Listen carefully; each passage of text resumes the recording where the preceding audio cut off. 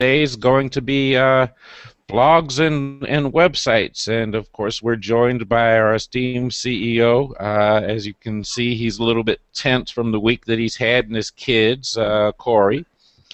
And of course, we also have, Shanice. But before we really get into everything, I think we should kind of talk about some of the things that are in the news, and kind of what jumps out first for me is, did you catch, Corey, where Walmart in certain markets is starting to play with that same day delivery using their online portals?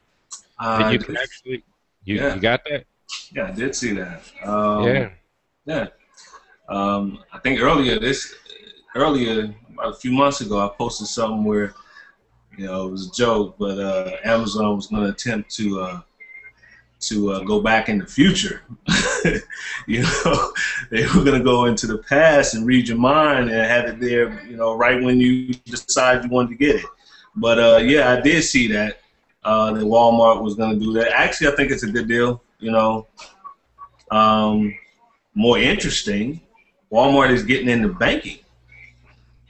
They've kind of played with banking for a while, though.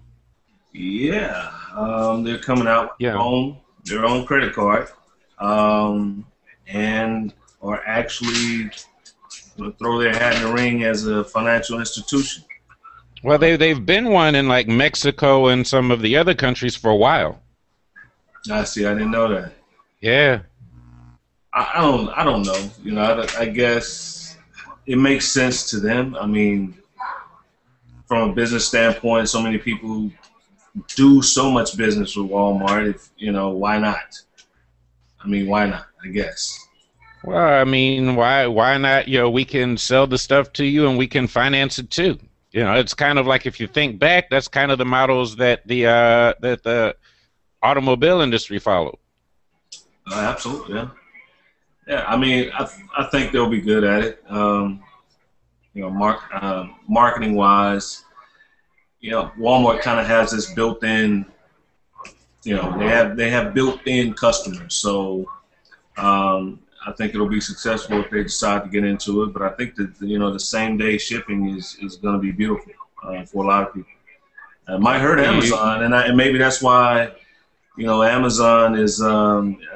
I think that's their target in that particular scenario. Well, they have to do something to start competing and strengthening their online presence. Just like I kind of have that show coming up in December that's going to talk about, I think it's December 14th, holiday marketing and shopping, because people underestimate the effect that the online retailers have had on traditional stores. I mean, if you remember when you drive past those shopping plazas, and that growing up used to be full. Yes. And now they're like, some of them are empty, some of them are gone, some of them have been torn down. I mean, the online has had a dramatic effect on traditional retail. Well, yeah. Well, just this week, Best Buy announced that they were going to match Amazon price for the holidays. As a matter of fact, it's already started. And Best Buy has been one of those retailers that have been tremendously affected kind of by the Amazon wave. So this year they're saying they're going to fight back, and they're actually going to match Amazon online pricing, which is huge also. That is a really big deal. Well, it's that they can match it, but then again they can't, because depending on like your membership, it's like if you have Prime, it's depending, you don't have the taxes and you still get it, so they can match the price, but then Amazon still, even though they have to pay tax, they still have enough of a margin in it to where they aren't adding the tax in. It's kind of included in the price, which is how they're getting around some stuff. Yeah, but with Best Buy, you can get it and take it home. That's that's a big one right there. Well, that's a big one. The challenge is going to be for them to be able to match Amazon selection. That I don't think they can do at all. I mean, that's an issue. If you're still going to have to order it online, Whatever it is you're getting from Best Buy, you're not going to. I don't think they're going to be able to match Amazon's performance on that end. I just don't think so. I mean, Amazon just knows. They just know how to do online. They got it down. Well, they've had many years of practice, and well, we're talking about the news, but just to kind of diverge a little bit and even bring up something we talked about earlier, I want to include in this one the news in terms of TV. You know, that show Revolution we were talking about earlier, and also the what is it that they're advertising now? Also, that Z-Box to try and make TV more interactive and for you to use your smartphones and all that to interact with the shows and vote and all of this. And I don't know how I feel about that. I think it's gimmicky. Number one, I think ITV is one of those buzz. Hey, bye. Thank you. See you later. See, this is the one of the ones that was calling me that you should just let them come on. They want to participate anyway. He's gonna take over. He's gonna take over. Going to already had. I still remember that call. Do right. Do right. So, yeah, he's gonna take over. Yeah, I've always said, I've always kind of. That's not Nanny. She looks like Nanny, huh? He thinks you his auntie. Yeah, so, bring him on. Let her see who's talking. This is Kai. Say hi. Hi. Yeah, he thinks you his Nanny. Oh. That's not Nanny. Are you sure? He's not sure. He's definitely not sure. I never noticed it, but you actually kind of look like her. Oh, wow. He wanted to tell his mom. Yeah, I'm tricking him. It's on TV. Yeah. That's funny. Yeah, interactive TV, ITV. More of a buzzword than I think is going to be something that mainstream people are going to use. It's been around in certain little ways, I recall a few years ago was doing some beta testing for TiVo, and they sent out a box, and this box had all this extras, interactivity on it. Personally, I found it very annoying. When I want to watch TV, I just want to watch TV. That's it. I don't want to do nothing else. I just want to watch TV. I don't want to interact with the television. I don't want to be a part of it. I just want to watch it. Maybe I'm lazy that way, but I don't think it's really going to be something that catches on, too much. I like the interactivity in sports where, if I'm watching a game, maybe, interactive stats, things of that sort. I see some partial implementation in that, but overall, I don't get it. I don't think it's going to work. Well, I see some for those of you that are sports buffs, but all that. Well, I take it maybe for some of these shows like the Idol and that kind of stuff, to where they're trying to vote and do some other things. Maybe. Maybe. Oh well, look who popped in. What's going Philip's on? here. What's up? He's not playing golf. I just finished, man. I just finished. Yeah, I just finished. Oh, we got somebody else. Yeah, this is my buddy that came in. How are you? Oh, wow.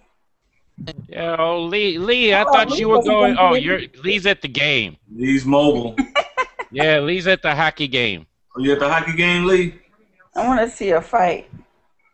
Nah, what's up, Shanice? Hi, Philip. Long time no hear, I girl. know. Lee is actually at the hockey game. He's giving us a view. All right, got some good seats too. Good seats. Yeah, he's at the hockey game with his son. But the reason that I brought up the TV show Revolution along with that Z-Box, but more of the Revolution, is being technology people. even though I see so many flaws in the show, you know, just the thought of what would life be like without electricity, because, you know, our lives are kind of dependent on technology, and it takes power to make our toys work. Well, I don't you know. know. I got a new toy today. Got me a brand new tailor-made set. Yeah. Doesn't require any electricity, huh? It Nothing don't. plug in.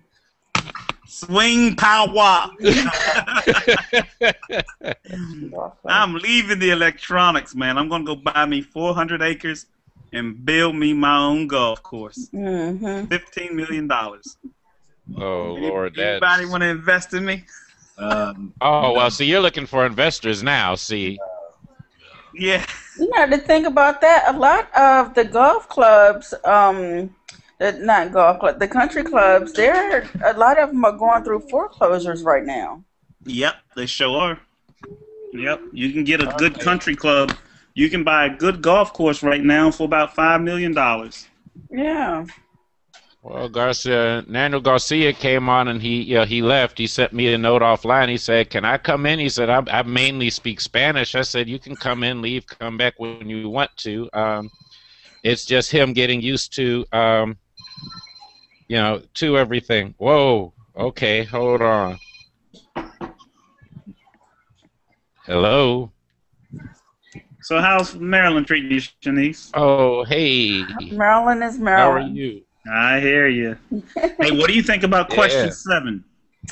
Oh dear. I don't think that there's enough information right now.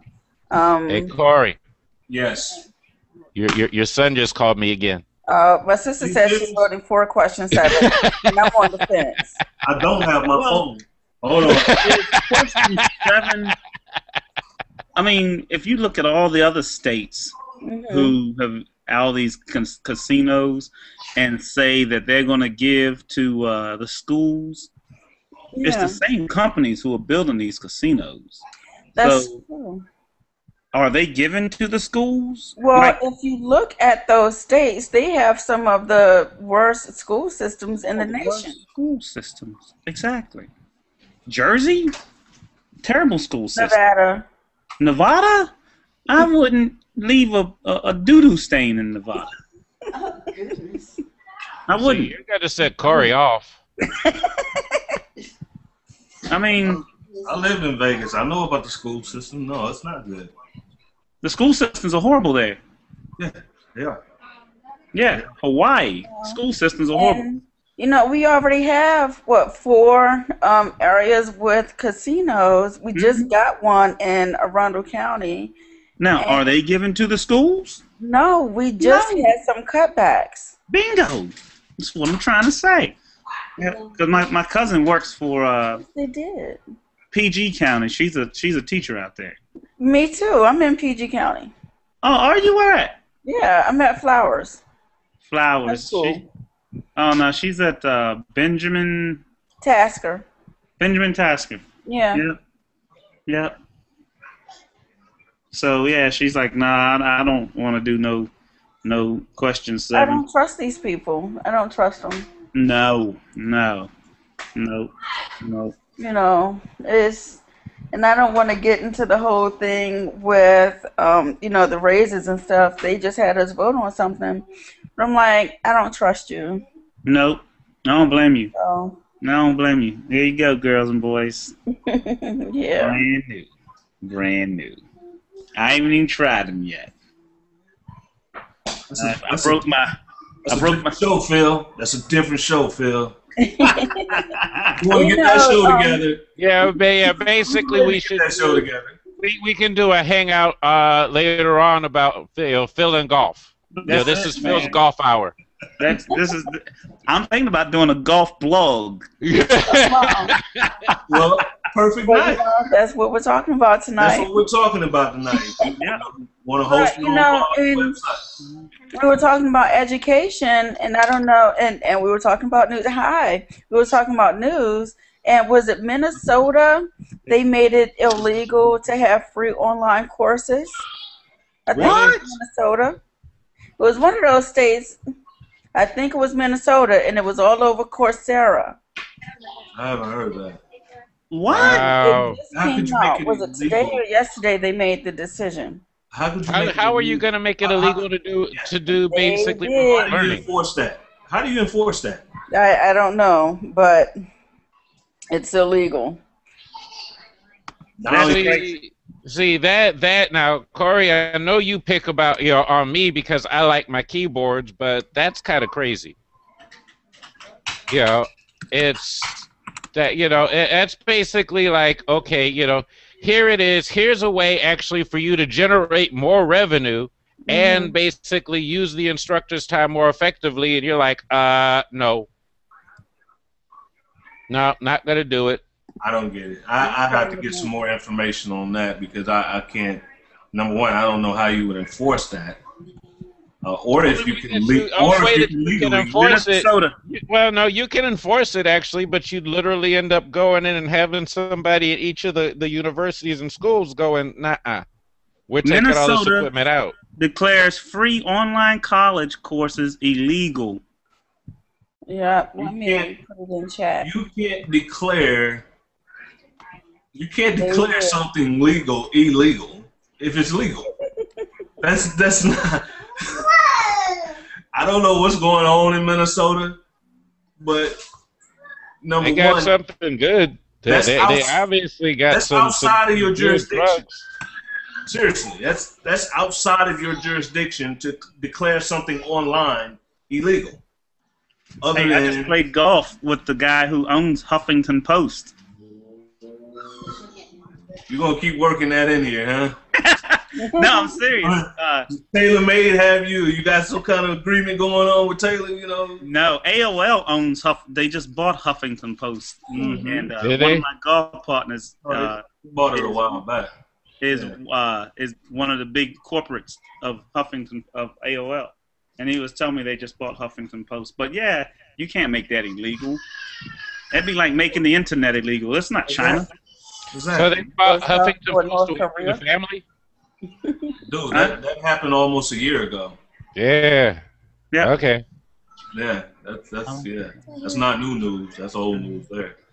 Well, getting back into the new news, no, of course, our favorite kind of topic, Windows 8 and Windows phones and all this other stuff. It's almost here. Is everybody holding their breath in bated excitement?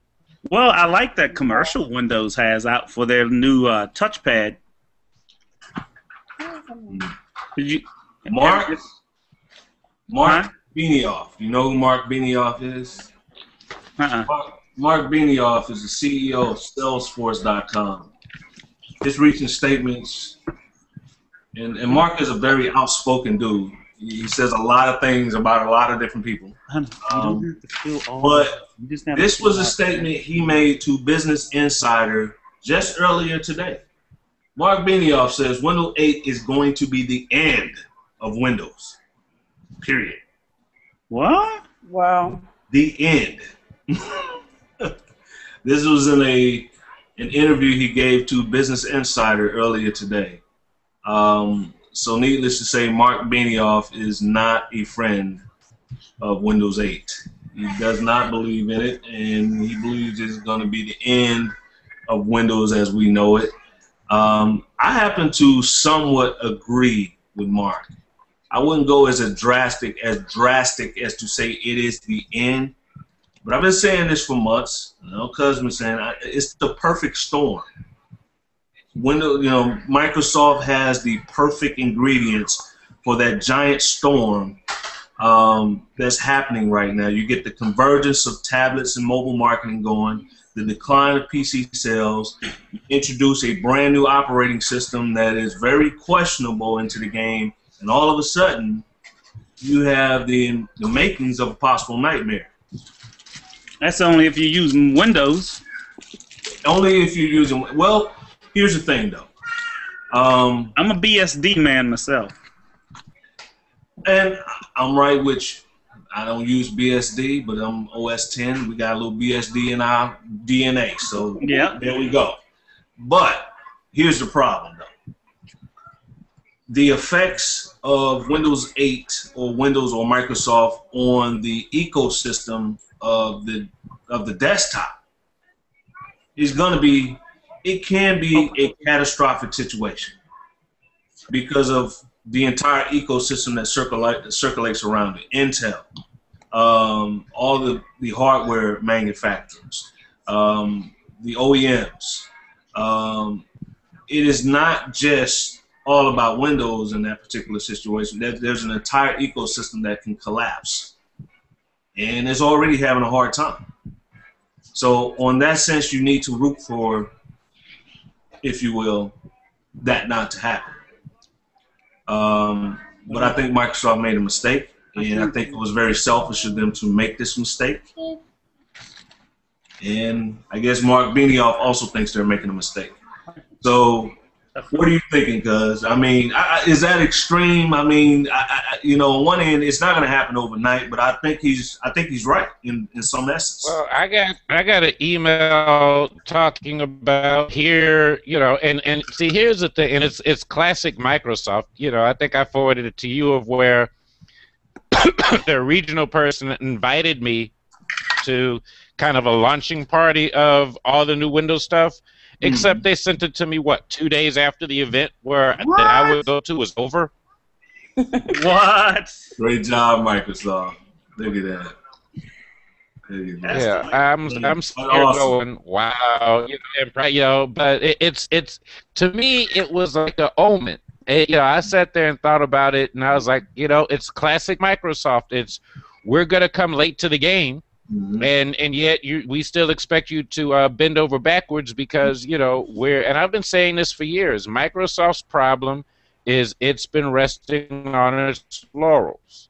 It has had for years, and this is before the advent of people call them smartphones, but let's just call them microcomputers, what they really are. Before the advent of this technology, they were the big dog. And they saw that, and they see the handwriting on the wall, and that if they don't get into these markets, that they're going to basically become non-relevant. But see, here's the problem. By the time you realize that, it's already happened. You're already irrelevant. Exactly. By the time they got the memo, the party was over. Just like when they sent you your memo out, the party was over. That's kind of what's going on with them. It's like they're trying to get into it, and then what makes it worse is they're not just trying to get into the tablet market and into the mobile market. They're actually trying to make it seem like, hey, this is such a great thing and experience. We want you to use it on your desktop and on your notebook, and we talked about this earlier too in terms of Microsoft. In doing this, what they're doing is, when we talked about tablet PCs and all that, and it's funny how when you talk about the history, even some of the historians skip over what Microsoft did because that's about how relevant it is. They're bringing back their convertibles and all this stuff again for Windows 8. And their convertibles sucked when they had them the first time. They did. Are they suddenly going to be better this time out? Because now, granted, you have a better operating system than what you had the first time out, but I mean, it didn't work because people didn't get it, and I don't think that they'll necessarily get it this time. Well, I think the problem is not the people. The problem is Microsoft doesn't get it. Them bringing Windows 8 to the desktop is like assisted suicide. I mean, we already know. The desktop is on the decline. It's on its deathbed. I think this is Microsoft saying we're just going to help you pull the plug on it. Well, actually, I think that it could be an issue of Microsoft with this ego being what it is, thinking because we're Microsoft, if we think it's still good and viable, then other people are going to believe us. To the point, even Intel's like, and they've kind of backed off of it a little bit for publicity's sake, but even them, they're like, it's dead. Oh, Corey, you said that the desktop is dead? I'm saying the desktop is dead, and I'm saying that Microsoft is attempting to help kill it off. I don't think the desktop is dead. Well, when's the last time you've been in Best Buy? When's the last time you've been in any big box retail store? Seen a desktop on the shelf lately? Well, yeah, you're right. You're right. You're using a laptop right now, aren't you? Hush your mouth, woman. Hush your mouth. I mean, the numbers are out. By 2015, mobile, which would be laptops and all of that. The laptops have been outselling desktops for about 7 years now. 7 years in a row. So by 2015, there will be more of everything else in the world than desktops. So, and that we're not even including mobile phones in that. You know, that doesn't even count because mobile phones have already overtaken the desktop. So we can't even put that into the mix. So, and the numbers will never reverse. They will never go back. Oh no, I agree with you on that. So yes, it is dying. It's dying, but see that's kind of actually. Yeah, I do agree. Yeah, that's kind of a good segue into, two other kind of related but separate items in the news. One with Android and another one with, iPad, and that's both the iPad Mini and the S3 Mini. The S3 Mini, by the way, is for a lot of people a disappointment because they were hoping that it would inherit some of the genetics of, the S3 itself. And they're like, okay, lower resolution screen, less powerful processor. They're like, it doesn't even deserve to be called an S3. Because as opposed to a high-end, they're like, you basically gave a flagship name to a mediocre product. Mm-hmm. I would have to agree with that. I don't know what Samsung was thinking. Number one, that 7-inch market is just about to become ridiculously. I think actually in the next year or two, the 7-inch market will be the prime market, and the 10-inch tablets will become kind of almost like desktops. Yeah. I think 7 to 8 inches, I think that's the killer space to be in. 10-inch, if you've owned a 10-inch tablet, they're a little on the big side. After a while, they feel like maybe it's a little, I could do with a little less, Unless you're kind of using it as your desktop replacement, in which case it kind of sits there and that's it, which some people might do. Some people, yeah, but yeah. The hard drive, there's no space. I mean, with all these 10-inch and 7-inch, I mean, we got the iPads here. Everybody's still going to have to use external hard drives, external DVDs or some sort. Who's using DVDs anymore? I mean, seriously, DVDs are dead too. We're just counting it down. The tombstone, we've already put the tombstone up for it. It's just a matter of time. Netflix pretty much made sure that the DVD is gonna die very shortly. And then the digital downloads for software. Yeah. The only reason you can still get a DVD is because the studios themselves do not want to go completely digital just yet. They're fighting it, but this fight will be lost. Oh yeah, it will be lost. I like my DVDs. I don't even understand why they're fighting it this long, to be honest with you. Because the same reason they did with the music and that kind of stuff, and probably the same reason the Nuts did in made the online learning illegal. It's like in Korea, you and I go back and forth about this a lot. Is people get to a certain age and they don't like change. This is what's always been. I don't want to learn this. Yeah. They don't realize that they're planning their own obsolescence if they don't deal with change. Exactly. Well, but see, they've already done it. That's what's happened to the phone companies. The phone companies actually were, before the satellite TVs and all of this came out, the phone companies were running fiber like crazy.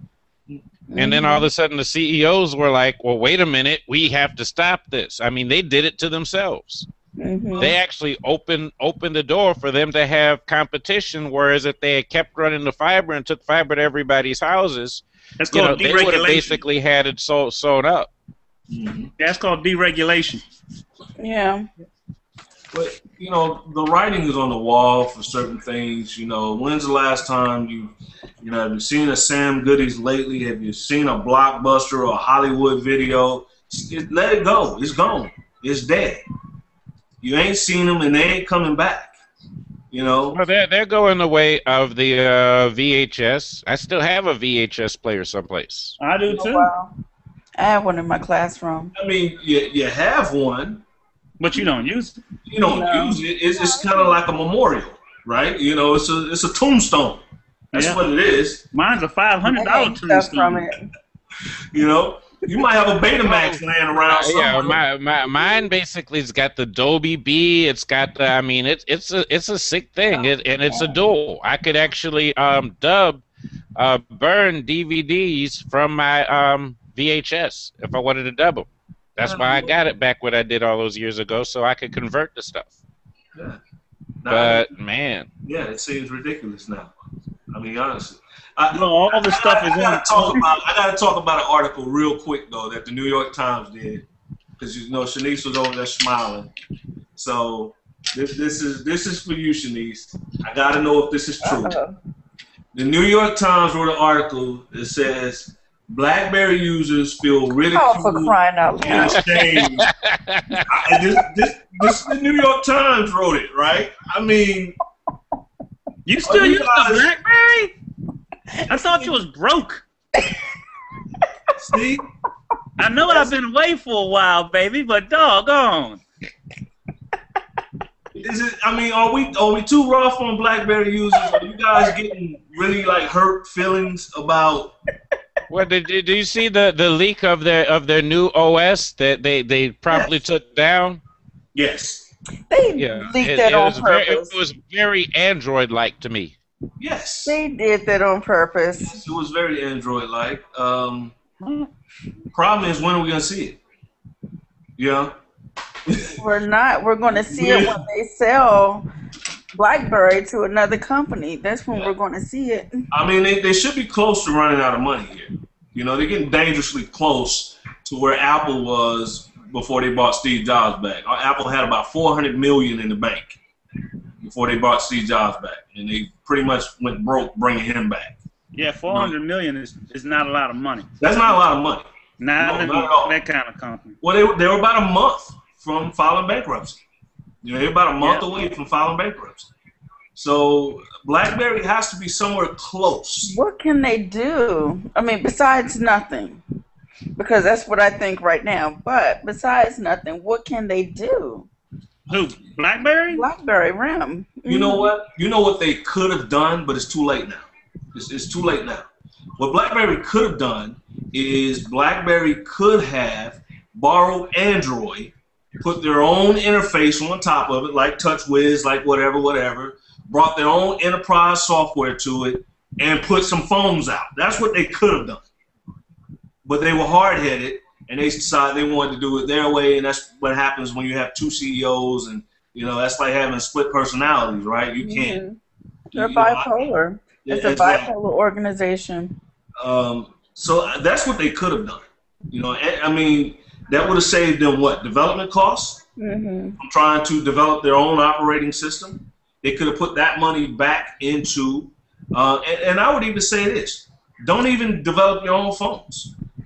Contract HTC out. Contract some of these other phone makers out.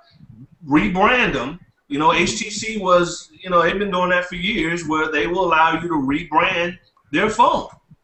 Why are you over there trying to remake the wheel? It's too late. It's way too late in the game to be trying to come up with something brand new when you don't have any. You're bleeding red.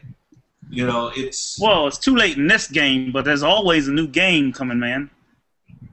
Okay, I don't know what it is for them, though. I don't know what the. Yeah, I agree with that. I don't know what it is, but do you agree with me, though? I mean, there's always a new game. Yeah. But the problem is, when the new game comes, are you even in the running to compete? Even running, exactly. Yeah, I mean, I don't know. They don't even know that there's a race, so no, they're not in the running. Well, it's not the same thing as it was, 4 or 5 years ago. The heavyweights that are running this game, there's some serious heavyweights. I mean, seriously, Microsoft can't even get into this game. Nope. You know, it's like the heavyweights, they're completely adaptable. Yes. RIM is not. They're not, because they never took the time to build that ecosystem up. Bingo. You know? That's you're sitting here talking about Microsoft not being a heavyweight. Microsoft actually, if they got some new blood. But you said if. Yeah. You said if. They need to get some new. They need to get some Steve Jobs blood and make a new game. They need to get rid of Bomber. Bomber's old. He's never been a visionary. Bingo. And he really doesn't get it. He just really does not get it. And I have to say this, it's the board of directors' fault, because they should have put Bomber in the corner a long time ago. You know, he should have put on timeout. I think they're scared of him, to be honest with you. But he's a little crazy. Bomber's a little nuts. You know. I think if they got rid of him, they were worried he'd go postal in a board meeting. Nah. That's why you have security. Yep. You know. Or you bring some of these. You're gonna do it. Just have security sitting there. Just, you know.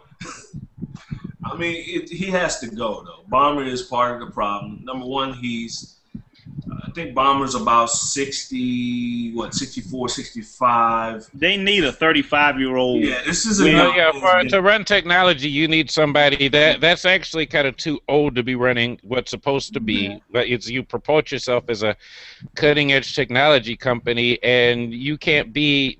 You can't be that old, and really, you can't have never been a technologist. I mean, dude he wasn't a hardware, he was the software, he was not any kind of technologist whatsoever. No, he was a bean counter. You know, he's a bean counter. You know, I wrote an article about Microsoft like 3 years ago. You know, on my blog, and I called Microsoft the new Buick.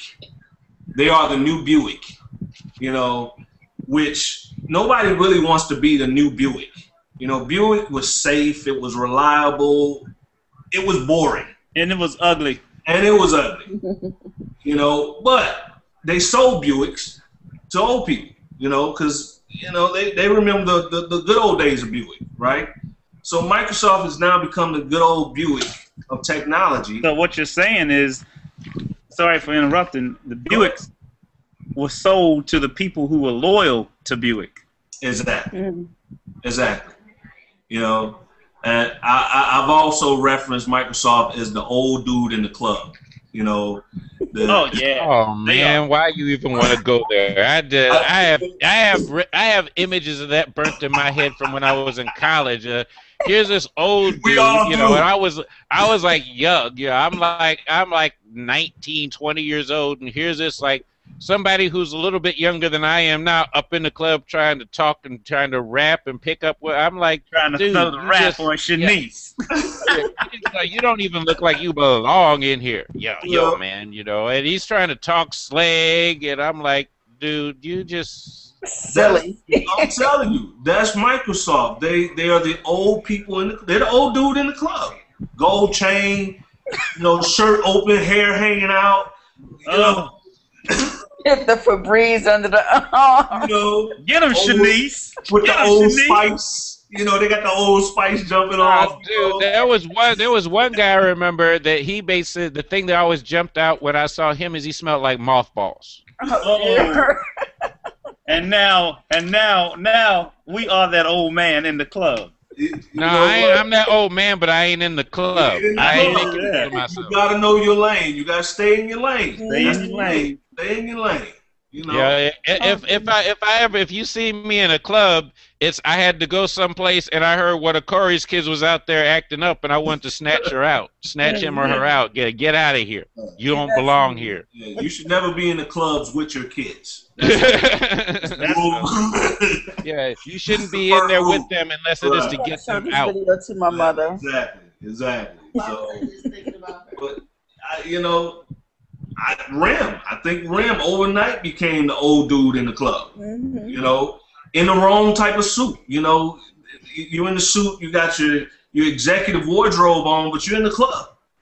You know, that's where the climate changed to. You know, the commercial phones or the consumer phones, you know, you can go both ways. You know, I can go into the office, I can go home, I feel comfortable. Well, at the end of the day, they made that money. BlackBerry wasn't made that way.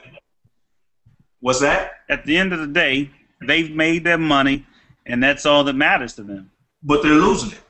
They're minutes away from filing bankruptcy. So it's got to be more. You can't just make your money. You got to continue to make your money. You got to continue. Well, you got to continue, but let's take that and take it off of BlackBerry and then kind of switch it a little bit, talking about a company that's, you know, basically getting beat up a little bit. And I'm not talking Apple. We'll come back to Apple later. I'm talking Verizon. Well, you know, and they've kind of gotten they're starting to get dinged for what, not only for their data plans, but what they're starting to do with their phones. Because you know how everybody beats up on other companies and talk about, well, you've locked us out, you know, you do this, and Verizon's getting beat up because of all the monitoring in that. And I mean, what was, I have to find the article, but one of the executives made a statement of, yeah, we know exactly what everybody looks at, what they do, and we can control it, and this and that, and it's starting. And Verizon's starting to piss people off. Yeah, they're not the only ones that are doing it. They're just the ones that are stupid enough to own up to it. Those of us that know, if you're in the you know, the ROM community, you know, the hacking community, if you will, for your phone, you know that there's a program in every phone called CUI. CUI is a third-party application that's been put on basically every single Android phone up to last year, when it was a big thing that they got, you know, it got popped, if you will. But that's what it was. That's what it was put there to do. It monitors everything that you are doing. Well, man, you're right, Corey. Everybody is doing it. Everybody's doing it. Just don't be stupid enough to say you're doing it. Well, they said it. We shouldn't be. Got caught. We shouldn't be stupid to not think that everybody's doing it. Am I right? No, that's what I agree with. We shouldn't think. You know, there's a bunch, and as people have their bubbles burst, you know, it's like, wow, I didn't realize. It's like, you know, in our community, we've always said that. Yeah, we've always said, you know, the security and privacy is an illusion. It's an illusion. Right, but there still needs to be an element of trust with your service provider. You can trust that they're going to spy on you. You can trust that they're going to spy on you. Bingo. You can trust that part of them giving you services, or you paying for those services, that they're selling a portion of your information to the big dogs. It's all about profiling these days. You can trust that, but the other thing that kind of got Verizon kind of, you know, binged, and I don't use that pun lightly, is the fact that they have certain applications where in their ecosystem where they like to push. You know, I think people got mad because they load like Google navigation and stuff on there, and then every time they go to navigate, it would by default call up their Verizon's, what is it, that VXZ or whatever it is. Yeah. Their navigator. Yeah, you got to pay for that one. And people are like, we don't want to use that, and that's what defaults. Even when you make the other one and try to take it off, they force load it back on, and they're like, why should I pay for that when I can get this one as an Android free that's better?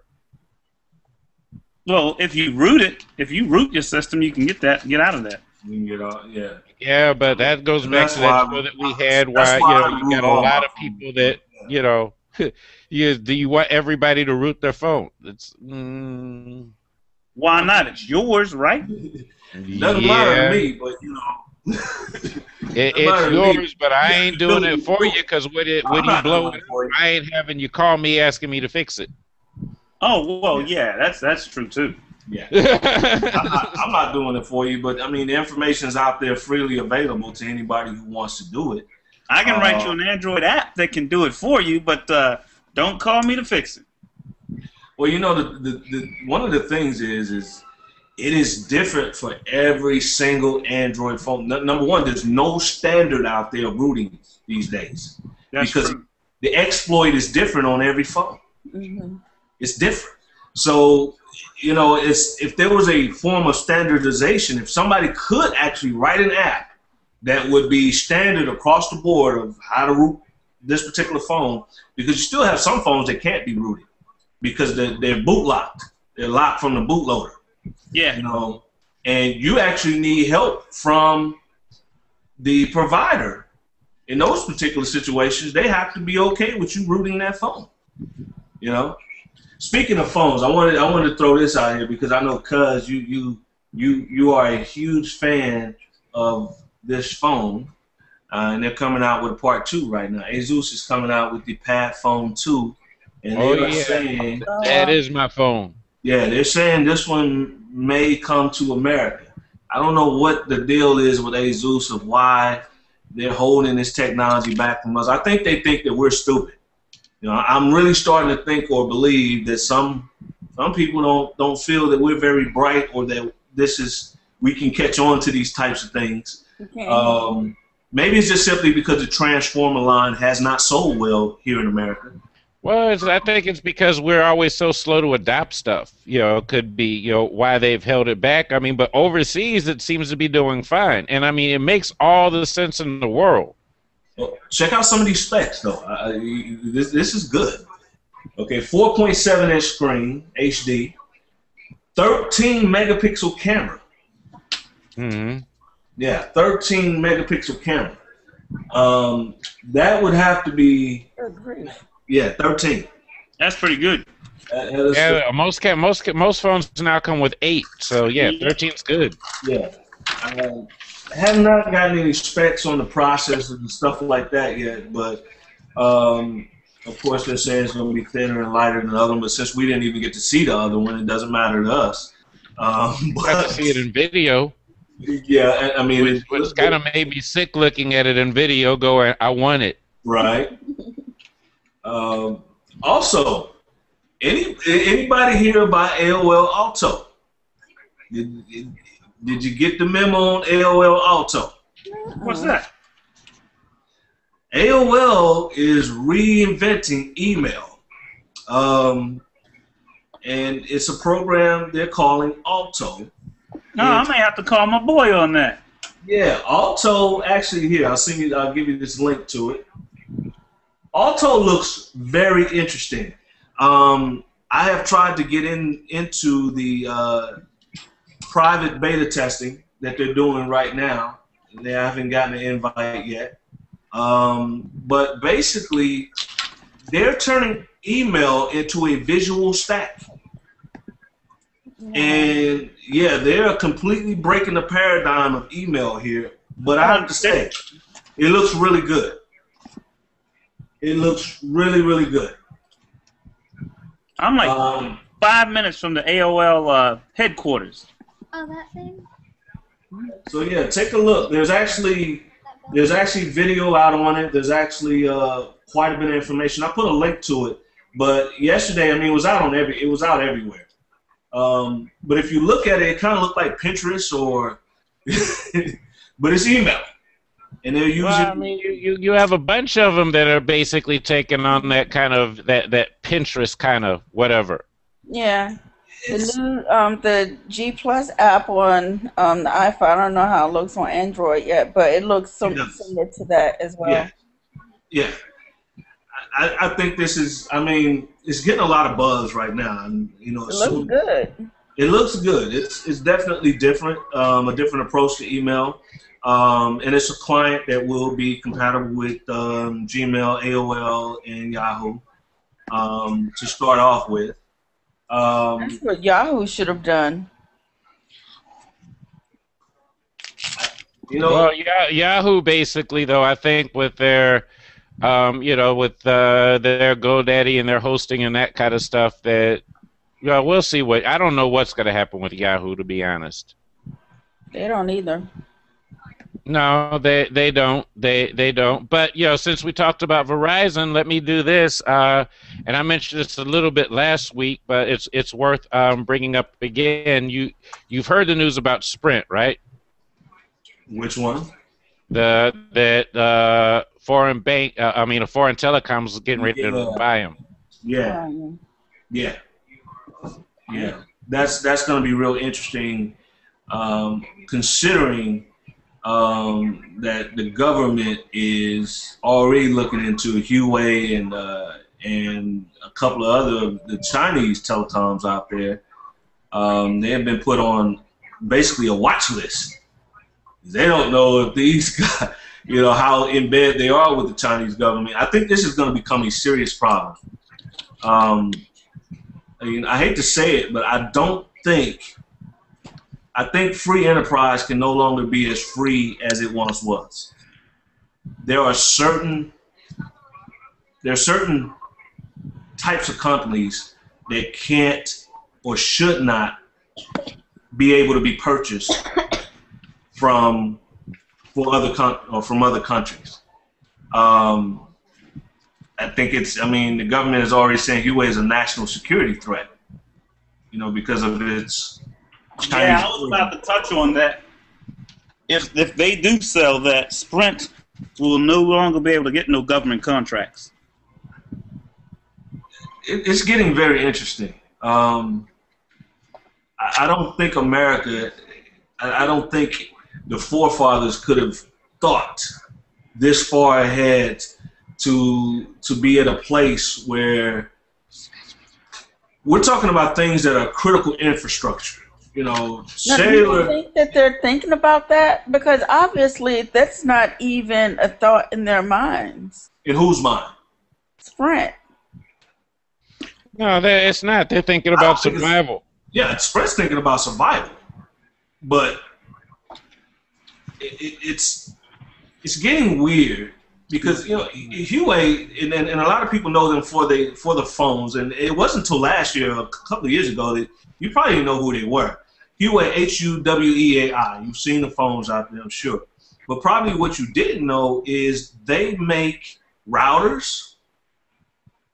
Very insecure routers, might I add. Might I add. Very insecure routers, might I add. But they're making products that have been able to be put in critical infrastructure type places.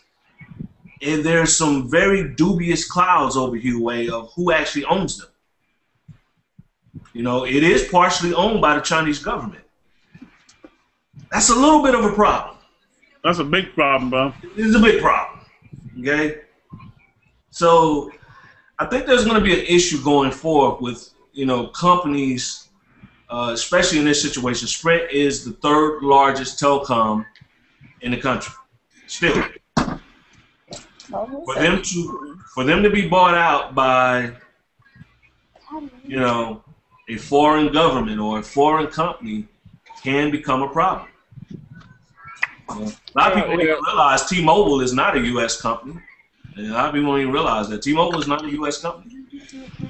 T-Mobile is not a U.S. company? No, T-Mobile is a German company. Yes. I didn't know that. Yes. They are a German company.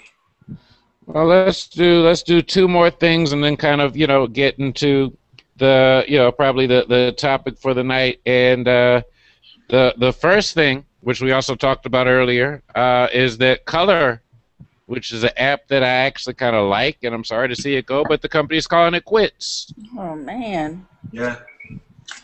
Just not enough interest, I don't think. Apple seemed interested in them, though, because they bought the engineers. So they wasted no time in looting. I told you, follow the personnel. They looted Color real quick. And expect something similar, with Apple. Follow the personnel. Or easy. I was wondering why they just didn't buy the entire company, the whole technology. Yeah. I start from scratch. I don't really get it. Color's got some framework, right?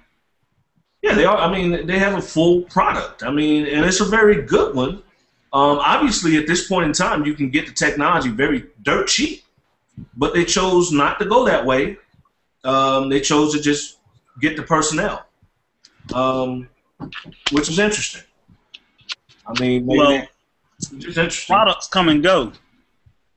That's personnel. true.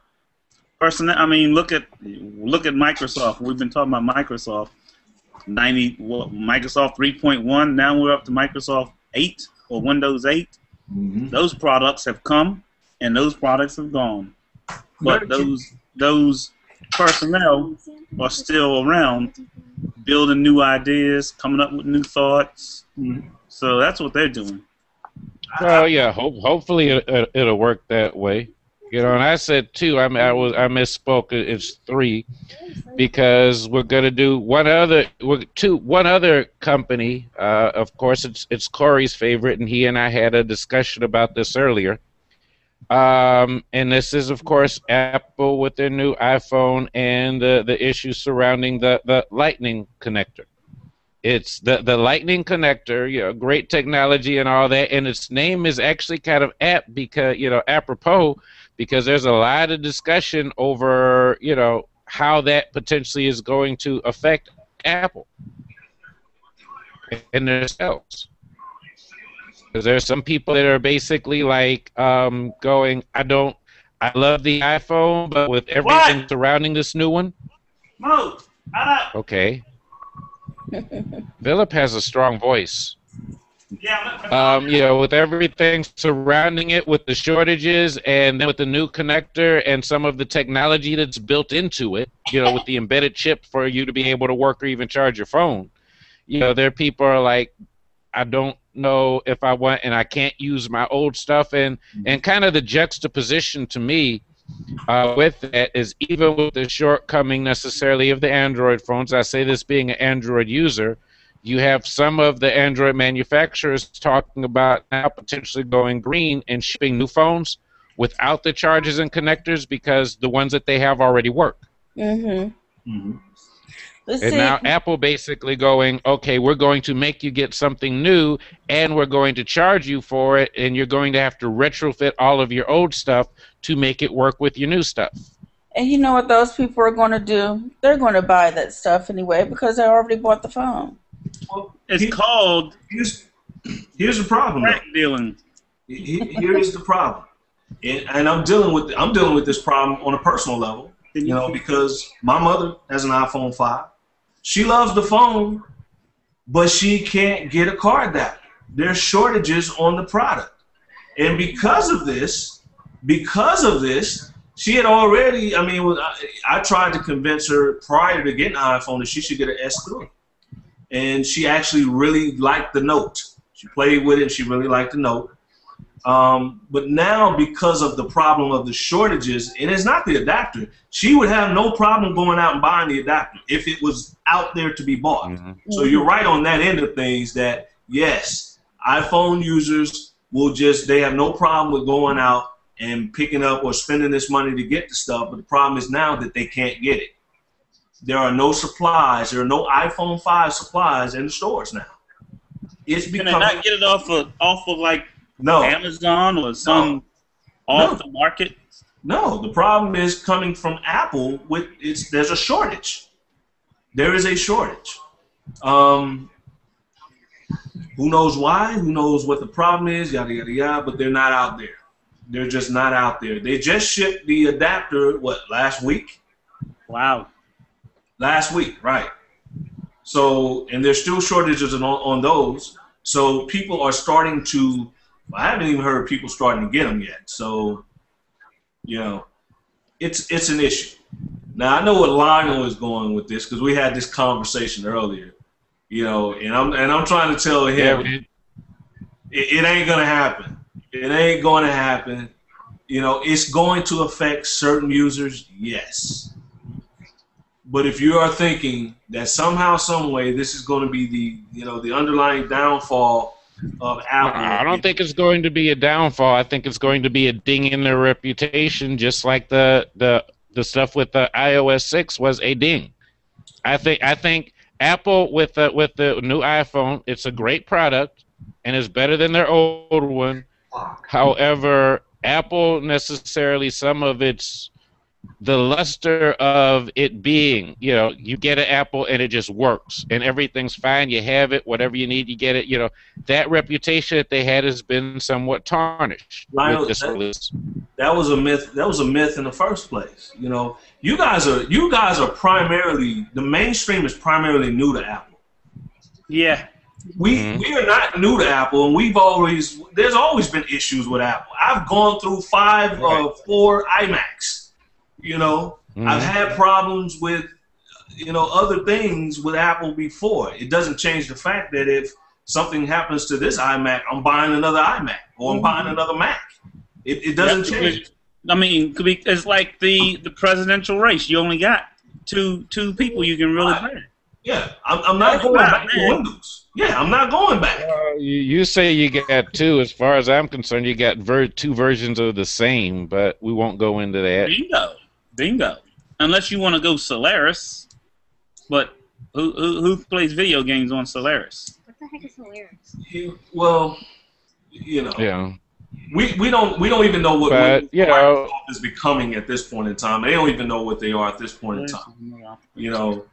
But Microsoft, I think, is on the verge of being, just about, Microsoft ultimately is going to go away. And the irony of this, necessarily, even with the various versions of Android and that kind of stuff, I think the companies are actually going to be Apple and Google. Ironically, it already is.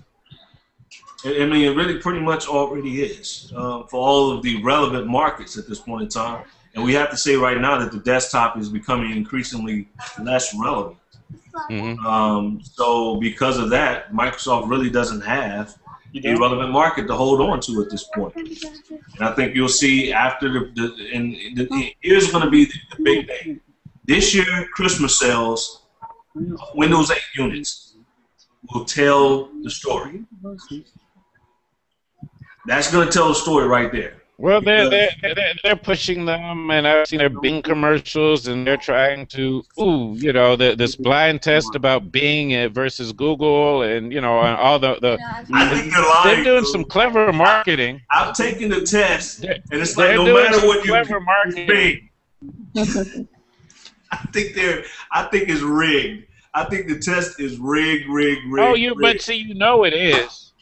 You basically know it is, because each search engine necessarily has its strength, and I'm not necessarily putting down Bing, but you pretty much aren't going to tell me that Bing is as comprehensive as Google. It can't be at this point. But you know what? Here's the problem. Bing sucks. Here's the case in point of Microsoft still not getting it. I could care less about the search engine nowadays. They all have pretty much similar answers. It's the ecosystem. I'm not leaving. It's not because of the search engine that I'm not leaving Google. It's the email. I have an Android tablet. I have an Android phone. I have all of these things. I can't. That's what they're trying to. That's what they're trying to do, and it killed me when, I read that article about, Microsoft is trying to, mix apps with their operating system and bring them all together, and I'm like, really? Just now? You're figuring nothing that but out? A thief. You're figuring that you're kind of late. Well, no. They're thieves that got there late. It's already been stolen. It's gone. They're the thieves that get caught. Yeah, you the ones that get caught. Man, come up with your hands up. Yeah, you broke into the empty warehouse. Yeah. That's who Microsoft is. They're the guys that broke into the empty warehouse thinking all the goods were there, but it's gone. They're already gone. But see, Microsoft is famous for stealing, so they will steal the scraps. Steal again. Yeah, they'll steal again. They will steal again. They will live to steal again. I will give you that. If you look in the dictionary, Microsoft, it says thief. That's all it is. But you know what? Part of the problem with Microsoft, though, is they don't know what to steal anymore. Bill Gates was the visionary. He was the visionary. He knew what to steal. Who was that? Bill Gates. Oh, Bill knew what to steal. Bill knew what to sell. Bill sold an operating system before he even had it. You know, he didn't even have. Well, When, that was the thing about if you look at both Steve Jobs and you look at Bill Gates, and you look at both of the early times of the company, both of them did it. they were both pirates. Steve Jobs sold a computer before it even existed. Exactly. Well, Steve has the famous quote. You know, good artists. What do you say? Good artists borrow, great artists steal. You know, which is a take on Picasso's quote. You know, but he knew what to take. They knew. Yeah, I mean, the first Macs basically he sold them and they didn't exist yet, and he used the money for selling the idea to build them. But they weren't real yet; they were ideas. Yeah, they had prototypes. Yeah, basically prototypes. You know, but that's Microsoft's problem, and that's gonna be their problem until you have to go find something that may not even exist. Number one, I don't think a Bill Gates and a Steve Jobs comes around very often, or Larry Ellison. I don't think these guys, or Sergey Brin from Google, or Larry from Google, these guys are not built every day. So I don't know where you get these guys from, or where you're going to think you're going to find these guys from, but that's your problem right there. Until you can find some guys like that. I don't think that they're built. I think they're born. I think they're born, and the system, and there's just something in them that the system doesn't beat it out of them, because the system tries to beat it out of you. Oh, absolutely. Yeah, as you go through. Absolutely. But then kind of like moving on to the kind of, I guess, unless you have something after this, kind of the last piece for I got one last one, just for any of the people that are watching out there. The 32 gig Nexus 7 has been spotted in the wild at Staples stores. And guess what? It is the exact same price as the 16 gig, $249. Wow. So cool. I'm a little hostile about this because we just picked up a Nexus 7, the 16 gig version for $249. So now I'm like, okay, Google, what are we going to do about this? But here's the deal. I don't think this is supposed to be actually on the shelf yet. It was not supposed to be out to October the 29th.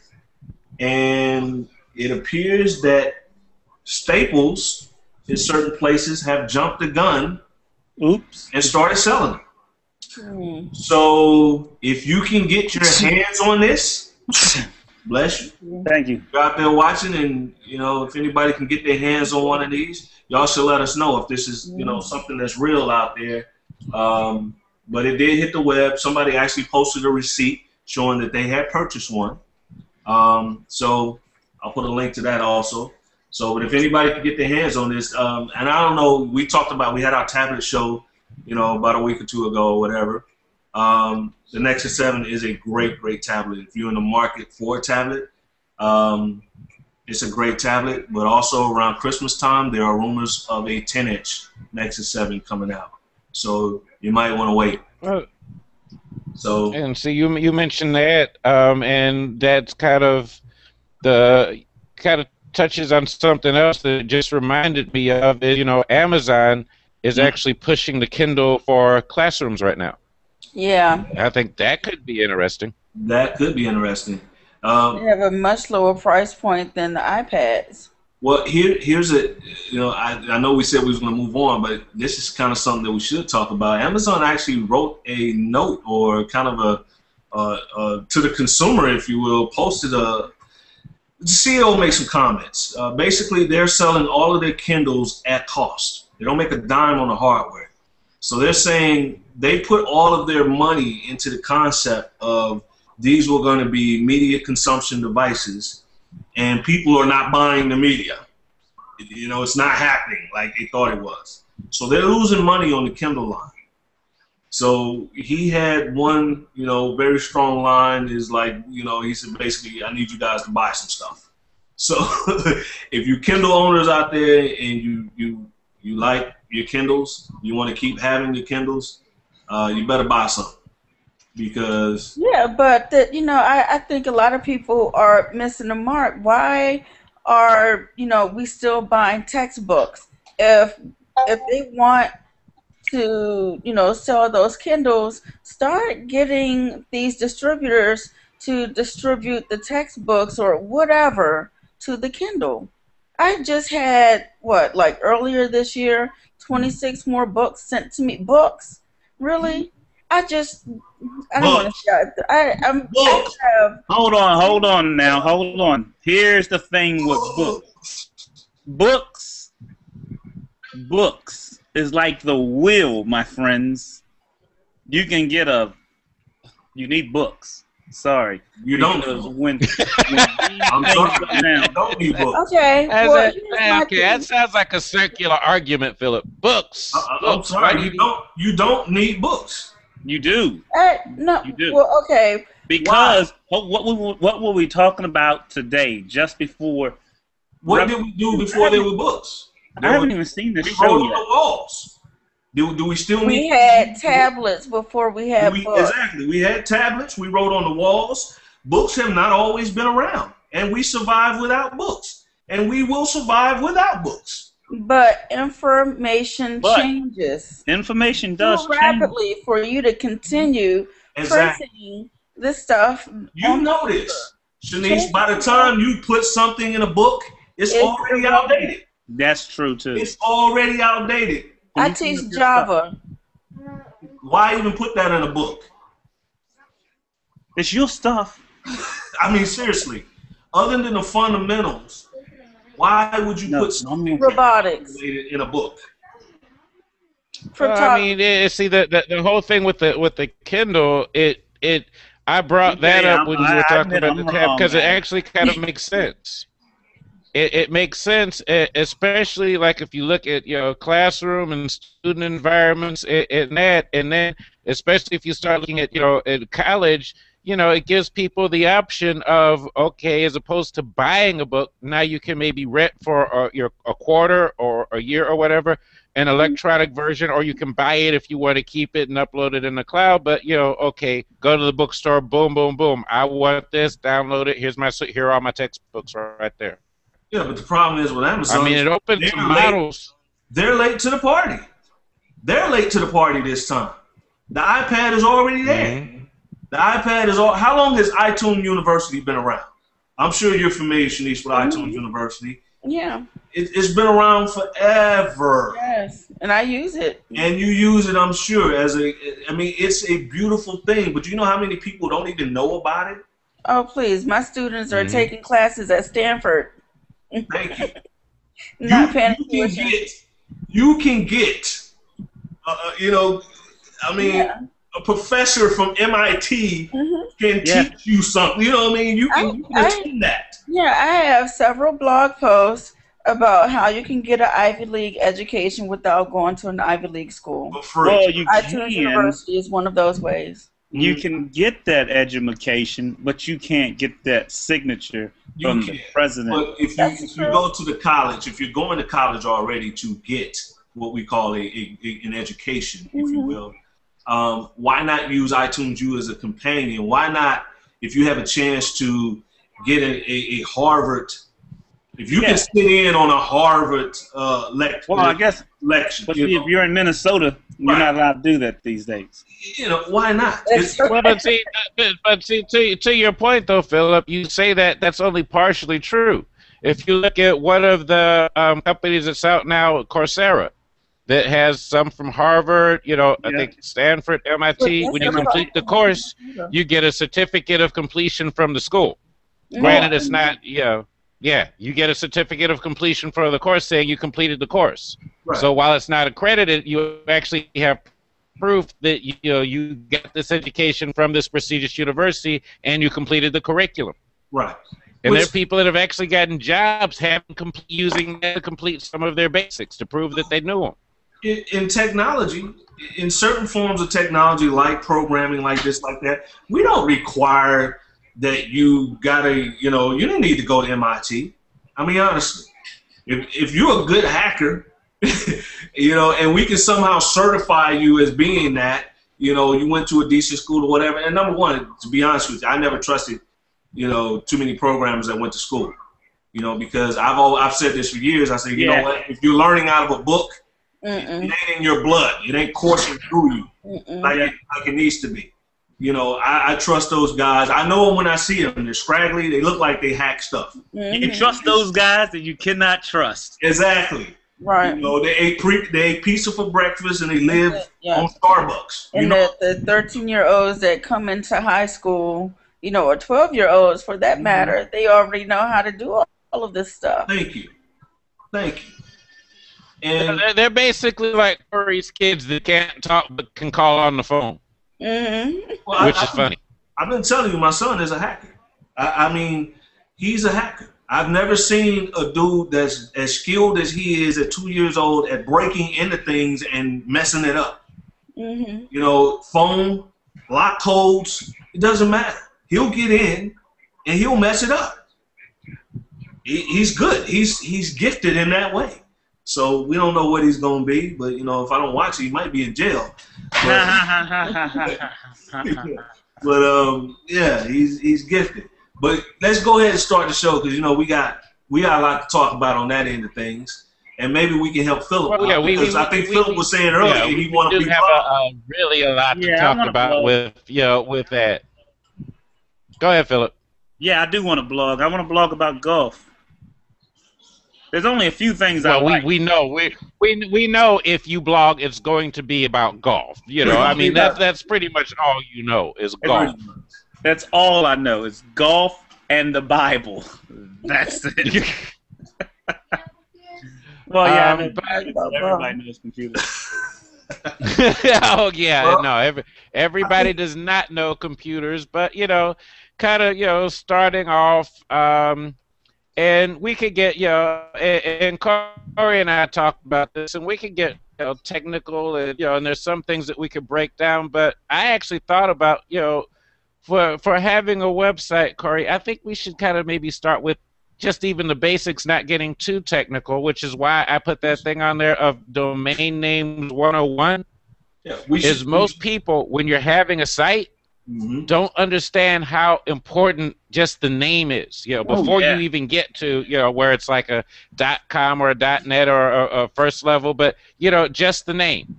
You know, it's like, do you want like a 100-character unpronounceable name? You know, it's like my company that's in the Bahamas that rents beach houses.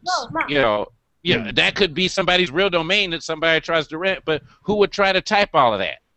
That's true. Yeah, it's not about how long it is; it's how easy it is to remember. How short it is. It's, you know, scientifically, it's been proven that the shorter your name is, the more apt you are to get traffic to it. Problem is, you know, when people go to register names, here's where the 30 years of internet catch up to them at one time. Their name is not there. The name that they went to get, that they thought for sure was going to be there, is not there. And you know why? Because people have been registering domain names for a very long time now, and they squat on them, and they sit on them, and your name is probably, that you want, is probably on someone's shelf waiting for you, you know, to go, hey, I want this name. So, I mean, that's why a lot of people end up with these very long, strange names, because when they actually go through the process, you know, we all think our name is there. You know, and then you go and try to register the domain, and you find out that no, that name's been long gone. So you end up settling most of the time. Over already? I guess. Yeah, man, hockey goes fast. You know, wham bam, thank you, man. What's up, Lee? That's what she said. I left the money on the dresser and said bye. Okay, but you are right. Yeah, going back to the domain is the name is important. Very important. It is very, very important. It's not kind of glaze over it. It is kind of the first thing that you do when you decide to get a website. That's the first thing you should do. Is you should go out, number one, and figure out what you're going to be talking about, and then figure out, number two, what domain falls in line with that. As close as you can get. As close as you can get. Because I can guarantee you, your first choice, think again. It ain't gonna be. Have to add a number onto it. Yeah, you got to get creative with it if you want that one. But yeah, that's I told Lionel this. I said, this is gonna be an interesting show because hosting and blogging and all of these different things. Okay, there's an easy way to get into the game, and then there's the way that we do it. There's a whole training or a whole kind of thing that goes into learning how to host a site, learning how to do this, how to set a website up, how to do all these types of things. And most of us didn't go to school for it. We learn at other people's expense. A lot of times. Yeah. We learned at a lot of people's expenses. I learned how to build a website by first destroying websites. That's just what it is. On the job training. On the job training. In the heat, in the fire. Yeah. Go make some changes to that thing. Okay. Yeah, I mean because we talk about the code, everybody's HTML, and you and I went back and forth about actually explaining stuff and not being able to basically break it down too much so that people can understand it, but and I ride the fence in that because we use a lot of acronyms. So while I don't necessarily think that we should explain in detail what all the acronyms mean. Well, who doesn't know? Kind of as we go through this, what the non-technical people don't. Well, the non-technical people don't know what HTML is, but trying to actually explain it past what the acronym means, that's a whole other thing. So my thing is, here's what the acronym means, but trying to explain to you that, like HTML, hypertext markup language, but then where I try to tell you that's the code that basically makes it look graphically so that you can appreciate it on the screen, and here are all these other millions of commands behind it, to make it do that. Oh, well. Yeah. Okay, hang on. Is it just me, or does Lionel have the Battlestar Galactica thing going on again? Mm-hmm. All right, just making sure it wasn't just me. I didn't hear it, actually. Okay. He's a little fuzzier tonight. I know. I do see that. I see your connection is not as strong. I'm a little bit fuzzier because I'm back, and the Battlestar Galactica somewhat could actually be my voice, but then Lee, for the past week or two, you've had some connection issues too, which is ironic. I think it's a South Carolina thing. Yeah, I think I'm starting to think it's a South Carolina thing. Well, I am on charter anyway. But we're not getting started on that.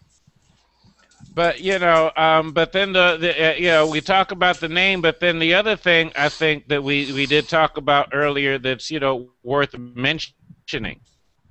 That is technical, but it's not. Is you and I talked about how they talk about bandwidth as far as websites, and that it's actually a misnomer of what it is. Because we talk about website bandwidth, and it's not really bandwidth we're talking about. Yeah, it's more like usage. It's more like your cell phone bill. You're getting dinged for usage. Charges a certain allowable usage. Yeah, allowable usage, and nowadays, if you find a good host, you won't have to worry about that too much because there's too many out there that have unlimited. And there are some terms of you can't violate the terms of service, like using it as a sharing portal, if you will, and things of that sort. But only if you get caught. Only if you get caught. You can. It can technically be done.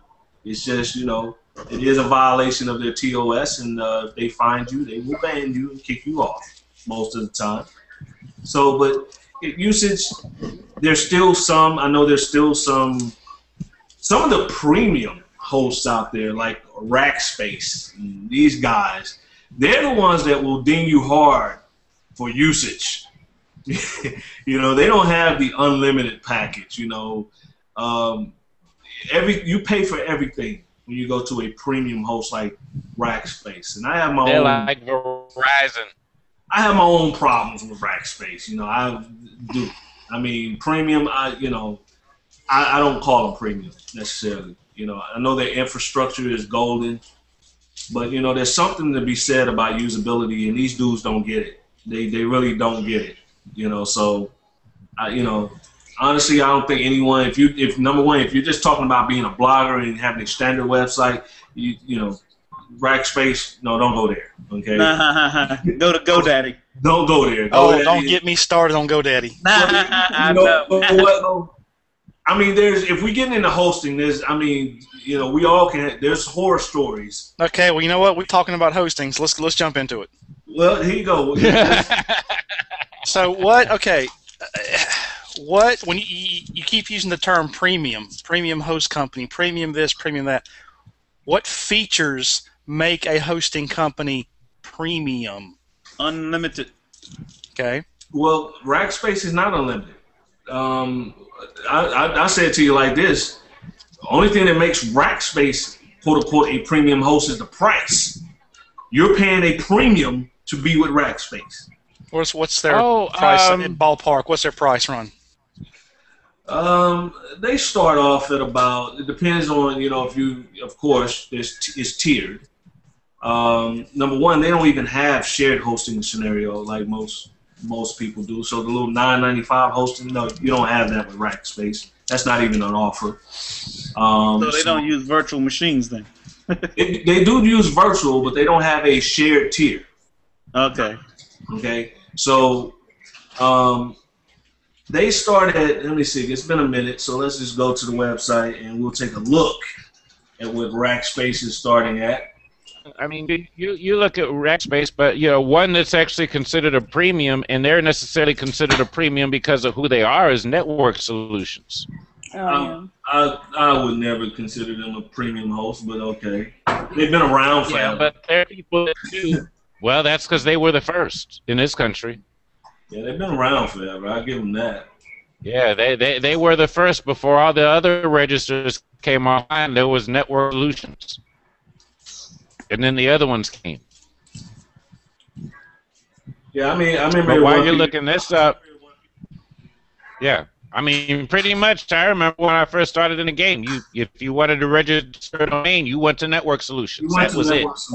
That was pretty much the one that you started with. Let's see. Yeah, and that's because at one point they were the only one. Well, see, here's how you know someone is a premium host. They don't even put prices on the website. yeah, I don't see their prices. There's no prices on the website. So basically, they are the website of Rodeo Drive. What's that saying? If you have to ask, you can't afford it. You have to ask, you can't afford it. If you have to ask, you can't afford it. So they should have their company at Rodeo Drive in Beverly Hills. Well, the last company I was with, we had Rackspace, and we paid upwards of $300 a month. For how much space? It wasn't that much. Wow. It really wasn't that much. I'm sorry. Did you say $300 a month? 300. Did they buy you dinner first, or just bend you over? Hey, you know what? Wasn't my choice. Okay. They threw him out of the car when they were finished. Yeah, just a foot out the door. Right? Your money's on the dresser. Get out. I spoke to the CEO of the company many days and was like, dude, not only are we getting smacked up, you know, and our hair pulled, it's not even good. You know, it's not even good. You know, it was terrible. But they were under contract. They were under contract with Rackspace. They couldn't get from under it. You know, I had my own side hosting, so if it wasn't quote unquote something that needed to be quote unquote company related, if you will, I'd take them off the grid and use my outside services before I put it on Rackspace. But yeah, it was around $300 a month. Good Lord. They had great customer service though. I will give you that. They had over $300 a month. They better. Wait, here's the crazy thing, right? With Rackspace, like I said, usability was terrible. So one of the big things with Rackspace is we know our system is a little complicated, so, you know, call us day or night, we'll help you. So, you know, as a techie, you hate that. You hate being on the phone with customer support. You hate calling another technical agent to help you do something. So this became a real problem for me. But I had to break down a few times and actually call them. And the guy was like, you know what, man, I'm sorry. Yes, our system sucks. Let me do that for you. What? Yes. Why? That doesn't make sense to me. In a way, it does. But it doesn't make sense. Question marks over your head there. What? An employee of a company would say that his own product sucks? No, that they would make their product hard to use. I'm going to say something. I don't want to offend. I don't want to offend anybody here, Lee. I'm kind of thinking. I think I know what you're going to say, but go ahead. They're a Linux company. I've had a couple of these, so don't worry about offending me. Yeah, they are a Linux company, which most hosting companies are Linux companies. Yeah, but they hide the Linux. You know what I mean? The front end hides the Linux. They have to though, because they didn't. They didn't. Yeah, you will virtually pipe right in to a Linux console. Bam. Most of the hosting companies were at the years ago anyway. Because Linux is safer. We have Linux is more stable, and they have to have some kind of Windows. I started with Para, but like 15 likewise years or something. Yeah, I've been with the same company for about 15, however long I've had Meat Greeks. That company, I'm still with that company. I've not had a problem with them, and it's Unix based. Mm-hmm.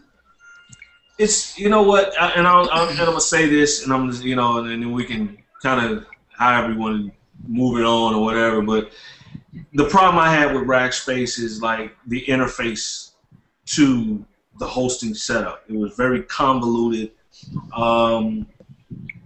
You can have too many options, especially when you're trying to set something up. It helps sometimes if you don't have everything right there in your face. Mm-hmm. Like every option under the moon is like right there staring at you and no directions. You know what I mean? Their help wasn't very helpful. It just wasn't. And to me personally, I've been used to using, hosting that had a much cleaner interface. That, I didn't need all this customization. Number one, I didn't need it for most of the projects I was working on anyway. Bingo. That's part of the problem. You just don't need all of that. I could have got away with a GoDaddy for most of these, or I mean, you just didn't need all that. So, and you were paying for all of that stuff that end up being more of a headache than helping you in any particular way. So that was my problem with Rackspace. It wasn't a very pleasurable experience, but I will say this for them. They have excellent customer service. And if you ask them to, if you're really having a problem setting something up, they'll go ahead and set it up for you. I mean, they'll just go, you know what, we'll do that for you. Well, you talk about them, and it's kind of a segue a little bit into this question. I actually posted the answer so that you all could look, and I'll ask it like this: in terms of the hosting companies, both domestic and global, there is actually one that is the largest by far in the world. Which one is it? And there's only one. Everybody else is not even a close second. I would probably say GoDaddy. I would probably say GoDaddy. But then again, nope, it's not GoDaddy. GoDaddy's probably the most advertised. I don't think it's the biggest. Right. Oh, the biggest is they're Amazon. the most advertised. Oh, you know what? The biggest probably would be Amazon.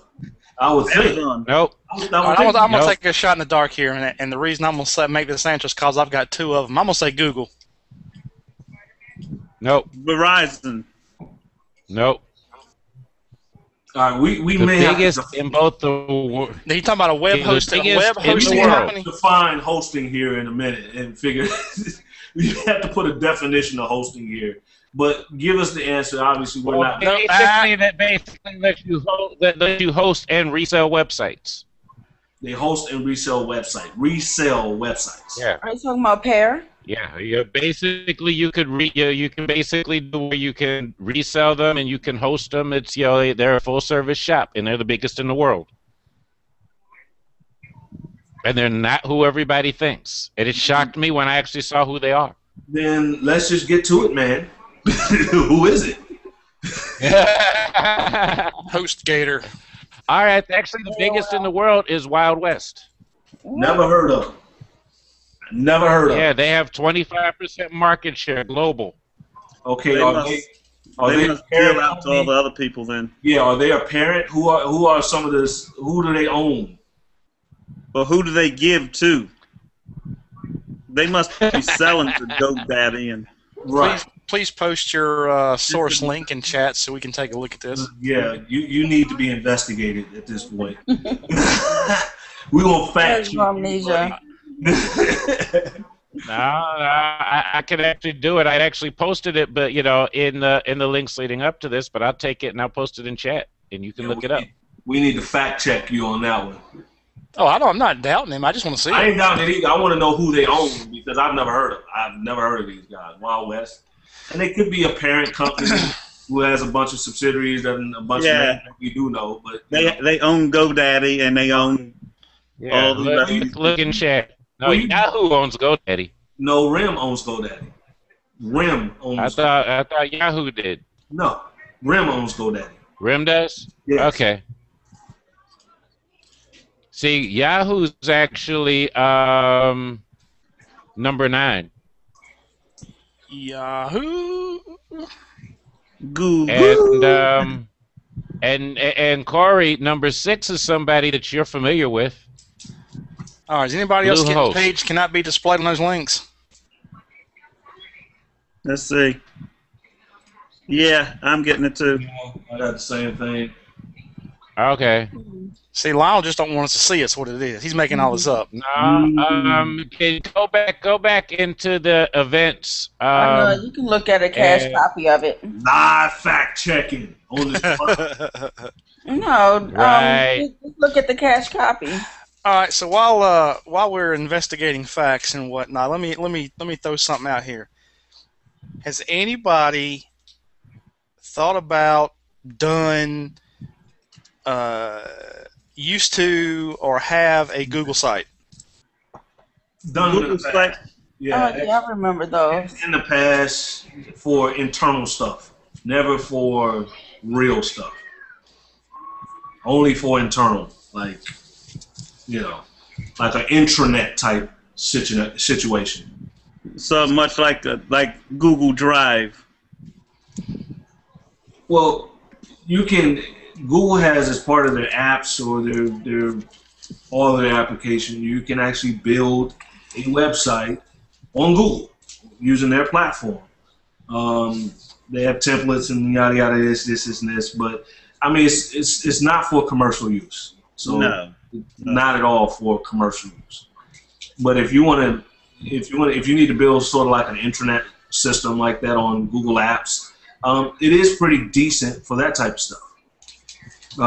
It's quick, it's fast, it'll get you up and going. It's not easy to build an intranet system. And this is one of the quickest ones The I've link I just posted. Web hosting info.info. Yeah. Yeah, that's coming up.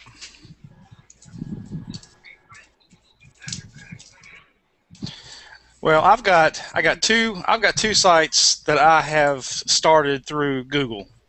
Mm-hmm. And the Ubuntu SC site's one of them. I mean, it's just something to throw together to put some information out there to give those who are interested, a place to collect some information and get some contact information. To me, that's the point of having a website. Right. I had it up and running in maybe 10 minutes. Well, I'm sorry. Yeah, I had it up and running in 10 minutes. the downside to using Google Sites is they register their domain names through the site we all don't like, GoDaddy. Now, here's the kicker, okay? The Google site, the actual address is like sites.google.com/yourname/hosting/ it's like this long. Yeah, like well, your wiki page. They have a feature called I think it's called masking, where if you register a domain name, it takes you to the Google site, but your domain name stays in the browser. So the people visiting your site don't know you're going to a Google site. That's correct. Here's the downside to that.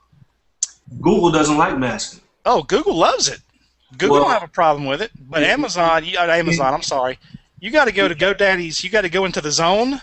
You got to go in the zone and GoDaddy. You got to take out all of the A records pointing to Google, so that the A record is only pointing to GoDaddy, so GoDaddy can mask the address. Otherwise, you get page cannot be displayed, and I fought this for 6 weeks. Are you sure? Yeah. I mean, it must be a Google thing, because generally masking a site is like it's like a click. It's like one checkbox on GoDaddy. It is. It's one checkbox. It takes like 36 hours to propagate changes and stuff. It takes like 3 seconds now. It's one checkbox on GoDaddy to say advert or broadcast with masking or something like that. The problem is when you do that, it doesn't work. You have the A record to GoDaddy, and you have 4 A records to Google. Wow. And if you want to keep using the masking, you have to go into the zone, and you have to remove the 4 Google records. What for? So you have the A record, and then what else? What are the other ones for? There's an A record that points to GoDaddy's name server, and then there's four records that point to Google's name servers. Okay, so the ASPX one. So you have to get rid of the Google and just keep the GoDaddy. Now here's the thing. I had to find this in a post, in a message board support post that's 2 years old. Ooh. The people at GoDaddy, I don't know. It's working, and hit my favorite answer. It's working on our side. I hate that. The thing is, most people don't attempt to do what you're doing with the Google site. They just don't attempt it. Either they're going to leave that incredibly long, ridiculous domain name that Google gives you, which is really long and ridiculous. It would have been it probably would have been much quicker for you to just do a WordPress site than to fight with Google for something like this. Well, here's why I went with Google. $10 a year takes care of the domain name registration, the web space hosting, and unlimited emails. $10 a year. Money talk. Bullcrap runs a marathon. $10 a year, 80 cents a month. Can't beat that. They are a premium web hosting company. There you go. There you go. Yes. They are premium. And you know what? You can ask how much that is. Yeah. And again, that depends on number one. Remember, you get what you pay for, and it depends on what you're trying to do. If you know for a fact your site's going to continue to be kind of a hold on, informational site, whatever. Hold on, Corey. Hold on. We talking about Coursera, Open University, iTunes University. You don't get what you pay for. We're talking about these schools are free, and you can get yourself. The schools are free. Yeah. See, here's something nothing is actually free. Well, but see here, and I'm going to ask you this, Lee. I'm familiar with a little bit with the sites, okay, but do you have to use their templates, or will they actually let you use your own hosting and code? And can I use say a WordPress template or something like that, or do I have to use their templates? No, none of that happens. None of that happens. You have to use. I'm pretty sure you've got to use their template, but it's really customizable. I mean, there's being customizable, and then there's being ridiculous. And I think it really honestly it borderlines on ridiculous, but it's great because you can make it fit. You can take a template that looks like a square, and when you're done, it looks like an octagon or a circle. They got blogging sites too? Yes. All right, I'm gonna set me up a golf blog, man. Mm-hmm. Don't do it. Don't do it. Number one, if you're gonna set up a blogging site, go through WordPress. WordPress has free Yeah, sites. WordPress is free. I mean, it's like name.wordpress.org or something like that. Exactly. Yeah. It's the easiest, and I think that's what .org is the one you have to pay for. .com or .com or something like that. And I mean, that was when we were looking at putting the SC Ubuntu group back together, that was we thought we talked about that. Here's a question for you. Lee, you're going to help us with this discussion tonight. Why not WordPress? Why not Blogger? Why not those two options? They're free. Personal Preference. Personal preference. Well, I wanted a domain Blogger's name. owned by Google. I wanted a domain name. You can have a domain name. You can have a domain name with WordPress. Man. No, I didn't want Bubba's website.wordpress.com. I wanted both Blogger and both WordPress will allow you to have your own domain name a lot easier than what you had to go through. Well, because I was already familiar with Google Sites. Okay. Yeah. Blogger is owned by Google, by the way. For people that don't know that, Blogger is owned by Google. So Blogger has way better tools, way better everything. It is not up to speed with WordPress, but at the same time, it's free, which is premium, Philip. I feel you, brother. I'm gonna look into the. Everybody's been telling me about this WordPress, but I don't do I haven't done websites in about. WordPress is one of the easiest formats you can use. It's like just. Well, it's a content manager. Yeah. Because I used to do Dreamweaver years ago. Oh, I remember Dreamweaver. Yeah, I remember Dreamweaver. Listen to that. We remember Dreamweaver. Rest in peace. Yeah. Rest in peace too. Exactly. Dreamweaver. Microsoft had page something, not page. Front page. They had front page, right. and it wrote dirty code. I built sites using front page, and then after I built them, I'd have to go and clean up the code. Dirty code. F word. I remember building sites. Dirty code. That's trash. Yeah, front page would give you tons of dirty code. Mm-hmm. But you had a website. It somehow worked, and they would render in Internet Explorer. Now, outside of Internet Explorer, good luck. Bingo. Good luck. So WordPress is it, huh? I'm going to go take a look at it. And it's free. Oh, speaking of which, did you see that joke that was up about, basically it was talking about HTML5, and the joke basically goes, if you want to know if something's in HTML5, open Internet Explorer, and you go, okay. Does it render? No. Then it's HTML5. Yes, sir. you think that's a joke? That's actually very true. I mean, here's the deal, and let me say this for all you would-be designers, developers, and whatever out there. If you're gonna put together a website, don't forget to go check your website in Internet Explorer. Yep. Because you will be shocked at how Internet Explorer can butcher your brand new pretty website. Mm-hmm. It'll be looking kind of Picasso-ish. Say, what is a CSS? What in the world? Cascading styles, all that stuff. Actually, when they actually have to figure out what the codes are when they have to edit the raw ones, that's going to be the fun when they try to do it first on themselves. What is all of this stuff? It's because how a site actually renders and the code behind it are two different things. Yeah. Well, we used to 2-3 years ago, until most of us just said, screw it, we're not doing it anymore. You'd build your website, and then you would have to put in a different style sheet for IE. Yeah. You have multiple ones actually. You would have an IE6 style sheet, Yeah. an IE7 one, you know, and then you had, you know, kind of a catch-all, you know, kind of a It's like header files in C++. yeah, screw you, Microsoft files, you know, cascading style sheet. You know, we would name them all kind of things, you know, and then finally, about 2 years ago, you know, it started to be a movement. I can remember sitting around going, you know what, I'm not doing this no more.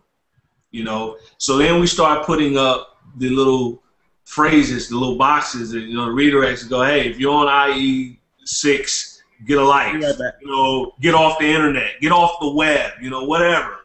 But we're not doing this anymore. And that's, I mean, it's been a strong movement. You know, most people don't do it anymore. You know, I don't do it anymore. I refuse. If you're still on IE6, well, no, you don't put stuff as, you know, specifically for IE. But what you just brought up is a strong point. That I think that, you know, if you're trying to host a website or a blog or something like that, well, a mistake that a lot of people, especially people starting out, make is they design it for the particular browser that they're using, not taking into account the other browsers. Right. And not all the browsers render stuff the same. That is absolutely correct. For the most part, you're going to be safe with all of the WebKit-based browsers, which is Safari, Chrome. You know, most of the time, if you build it in and you're looking at it in one of these, and even though Firefox is not built on WebKit, it's very close, they'll render just fine. But IE, Internet Explorer and Opera are the two devils that you have to look out for.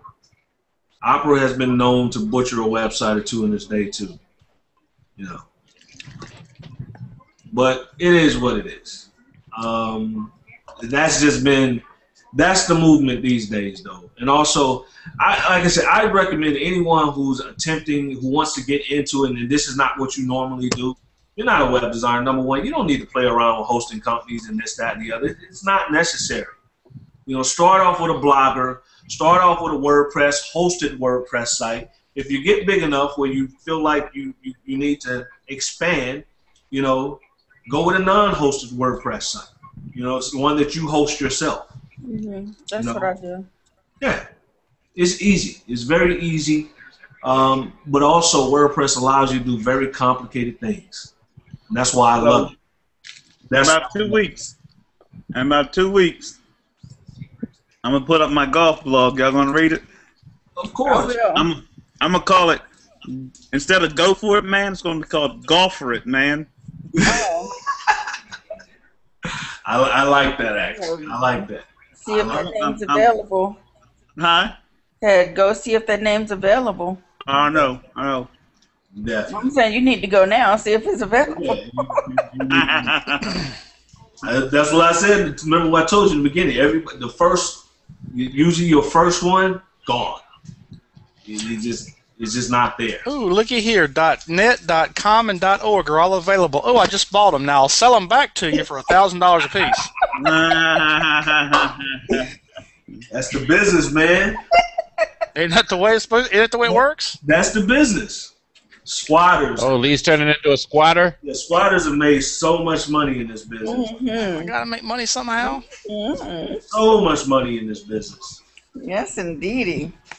I just picked up LionelIsAgenius.org.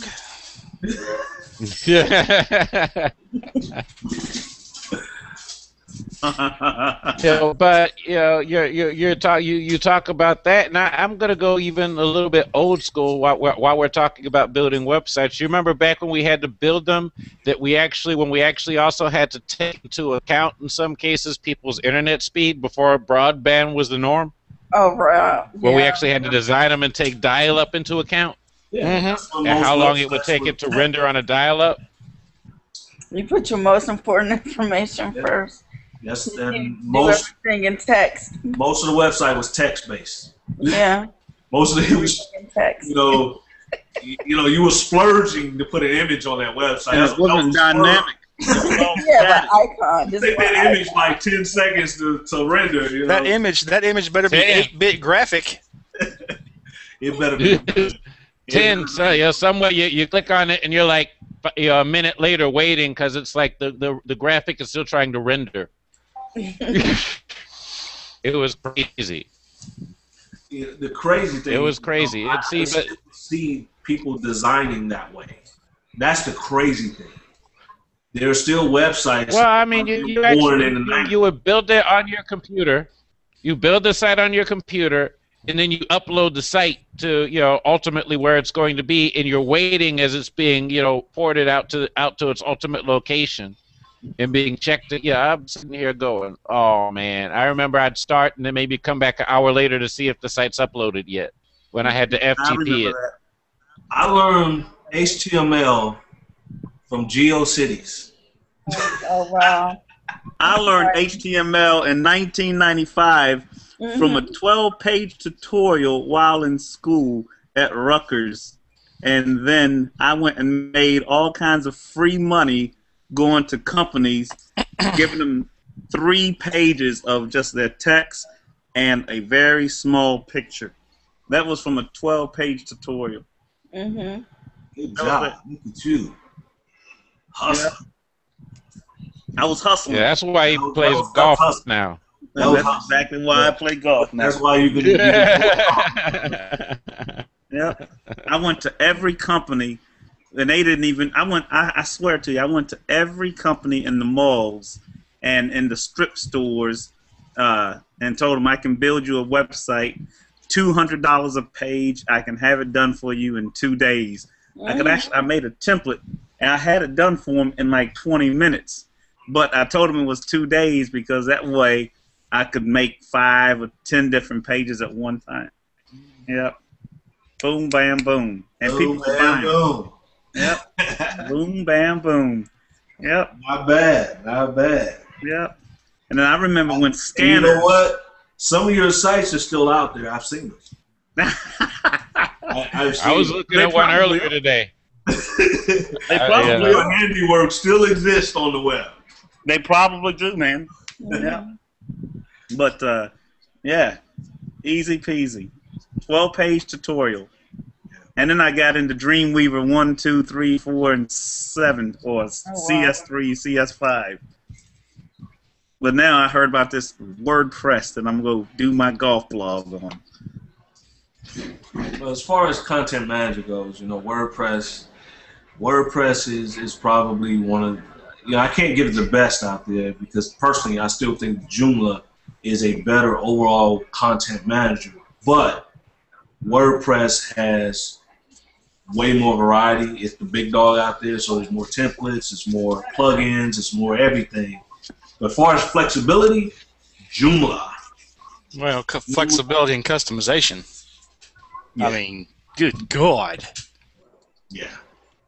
Joomla is, to me, Joomla is the one on that end of things. Yeah, I agree, even though I haven't played with Joomla too much. I used to live on Joomla. Oh, they WYSIWYGs? Like, yeah. So they're basically like Dreamweaver on steroids. Web-based. Web-based? Yeah, web-based. Oh, yeah, I guess I could do that then. Yeah. Yeah. It's, you would have no problem picking it up. Yeah, yeah. I just got to find some time to do it between doing golf, practicing golf, and work. In that order, huh? Yeah, nothing can interfere with the golf. You can tell Philip's priorities here. I started playing the golf lottery. and work. Well, I found out that there's some country clubs going into foreclosure like we were talking about earlier today. Yeah.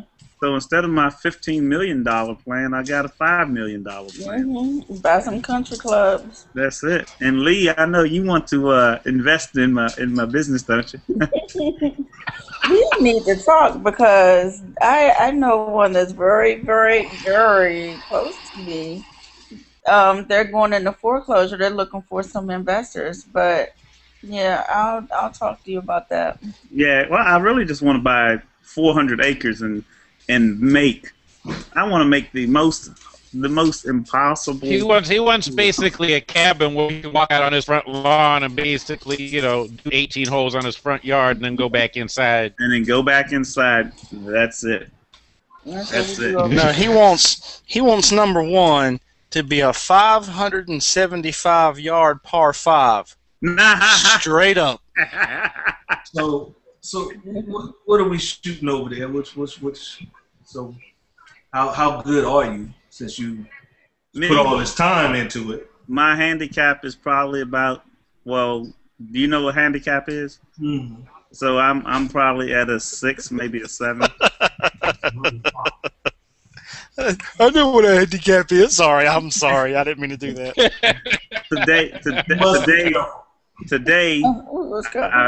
Today I shot a 79.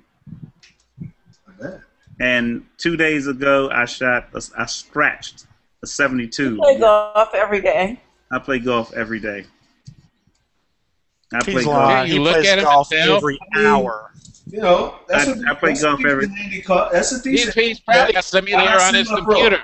Why not semi-pro? That's a decent handicap. Yeah, 5, 6, 7. That's a decent handicap. Yeah, Semi-pro. Most of the people I play with have a -2 or -2. Yeah, and they are. Some of them are. They got their PGA card. So I was looking at going to Q school. Yeah, you shooting a. I'm shooting a 70, 75, 76. My worst day is a 78. Yeah, and that's in the rain. And what's your drive like? Well, I got this new burner. I have a ping, and right now I am shooting about 275 with a 300 on the rollout. Really? Yeah. 275. Really? 275. Yeah, 275, and I'm not even hitting it that hard. Yeah. That's pretty good now. Yeah. Yes, and I'm only using. You hit the green on that 275? I hit the green. Okay. I can hit the green on a par 4 on the first shot, depending on how long the par 4 is. I can hit a par 5 in 2 shots. I can birdie a par 5 just like that. I birdied 2 par 5s today. Let's see. I almost got a hole in one on a par 3 today. Yep. But it was raining today, so yeah, I play all the time. It was horrible. I lie at work. See how we in Phil's wheelhouse right now. It comes so natural to him. Boom. I used to love writing code, but I got into golf, and I'm like, yeah, I used to. Oh wow. Yeah, now he's addicted to golf. I'm addicted to golf, man. I'm addicted to golf. I find people who are groundsmen on. I go on Google Plus, and I'll type in a golf course that I'm going to go and try to play at. I'll find somebody who works there. I'll become their friend so I can get on there for free. Yeah, my boy just called me about 2 hours ago. Says, "Hey man, I know somebody at Raspberry Falls. Now Raspberry Falls is $120 a pop." He goes, "We can get on for $40." I said, "I got you. We'll go." Yeah. Wow. That's my wife. I told my wife, I said, I can have either a woman or I can play golf every day. You choose. And she said, "Go play golf." Yeah. Go play golf. My kids. Well, you mentioned the golf and people addicted to that, and for some reason I looked on Facebook and it just jumped out at me. What is that seems to be going around for that Wix, that free template stuff? What's up with people pushing all this stuff so hard lately? All these cheap templates. Actually, Wix is a pretty decent template-based company. They are template-based, but they are as far as that goes, they're pretty decent. They stay on top of kind of what's cutting edge out there as far as plugins and what you would want your website to be able to do. The problem with templates are always the same problem with every template is you are limited and restricted by the template, and Wix is not a WYSIWYG editor, so you can't go in there and change things. You know, you can't go into the CSS and necessarily change things. You can't go into the underlying code and change things too much. So that's where the restrictions come in. So you better hope you get a good template and you don't have to manipulate it too much, because if you do, then you're stuck there. But everybody uses templates. If you're not using a template, there are bad templates out there. Yeah, there are bad templates out there. Mm-hmm. Oh, absolutely, there are bad templates out there. But if you're not, and I've ran into a few old dogs, I call them old dogs because that's what they are. I've run into a few old dogs who they still building websites from scratch. Number one, because they're old dogs and they refuse to learn new tricks. And because of it, well, they build them from scratch and they build them in Flash. Because I remember I showed you that one where a guy is actually selling that he's building custom websites in Flash. Yeah, Flash. In Flash. Flash. Flash is dying. And Flash is dead, dude. Dead, pretty much.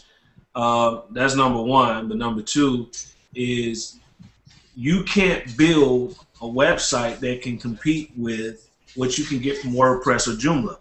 Yeah. Because your site is just a website. We make content management systems now. You know, that's a whole nother thing. Yeah, that's no game. Yeah, you can't build that. You know, and if you are building that, you're stupid because you don't have to. You know, there are companies out there that are building it better than what you can ever do. So why would you do that? But there are some people out there that are still doing it simply because they're scared of WordPress and Joomla. I've run into some guys that are actual. I mean, these are web guys. These are coders, and they're scared of content management systems. Wow. And I'm like, you guys. I mean, it seems strange, but it's very weird. You know, I can teach my daughter to build a website with a content management system. You know, I can teach my 8-year-old, you know, and my little kids. I can teach them to build a website with a content management system. Why would you be? Actually, I think your 2-year-old could probably teach you. It's possible. Yeah. Now there are some difficult ones out there, though. I mean, there are some difficult ones out there. You know, we talk about WordPress and we mostly talk about Joomla, but there are literally hundreds of different content management systems out there, and they're not all as easy to use as WordPress. Even Joomla. Joomla is not as easy to use as WordPress, but you sacrifice. You know, when you have that usability, you're sacrificing power a lot of times. Joomla is much more powerful.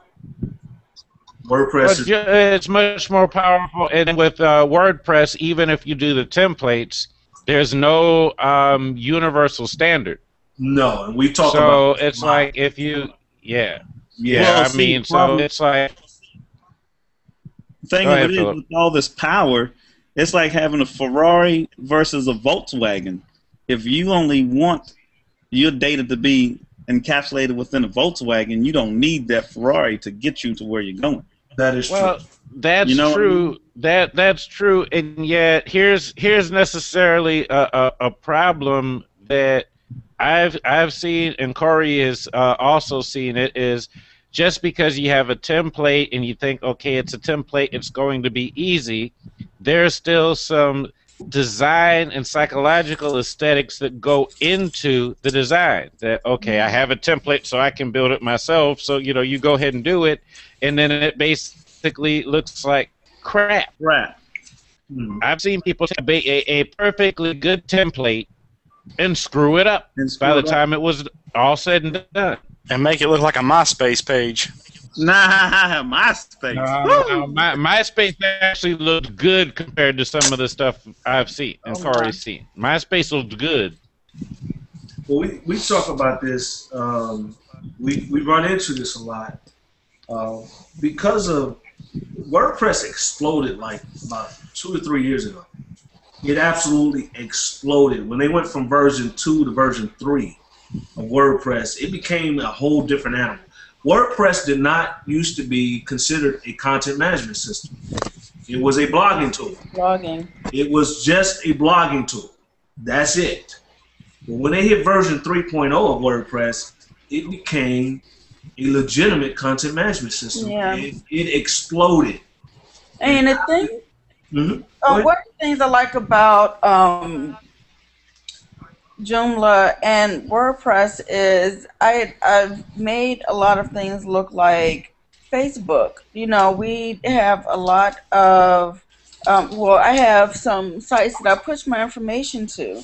So I like the fact that I have RSS feeds for, different content. Mm-hmm.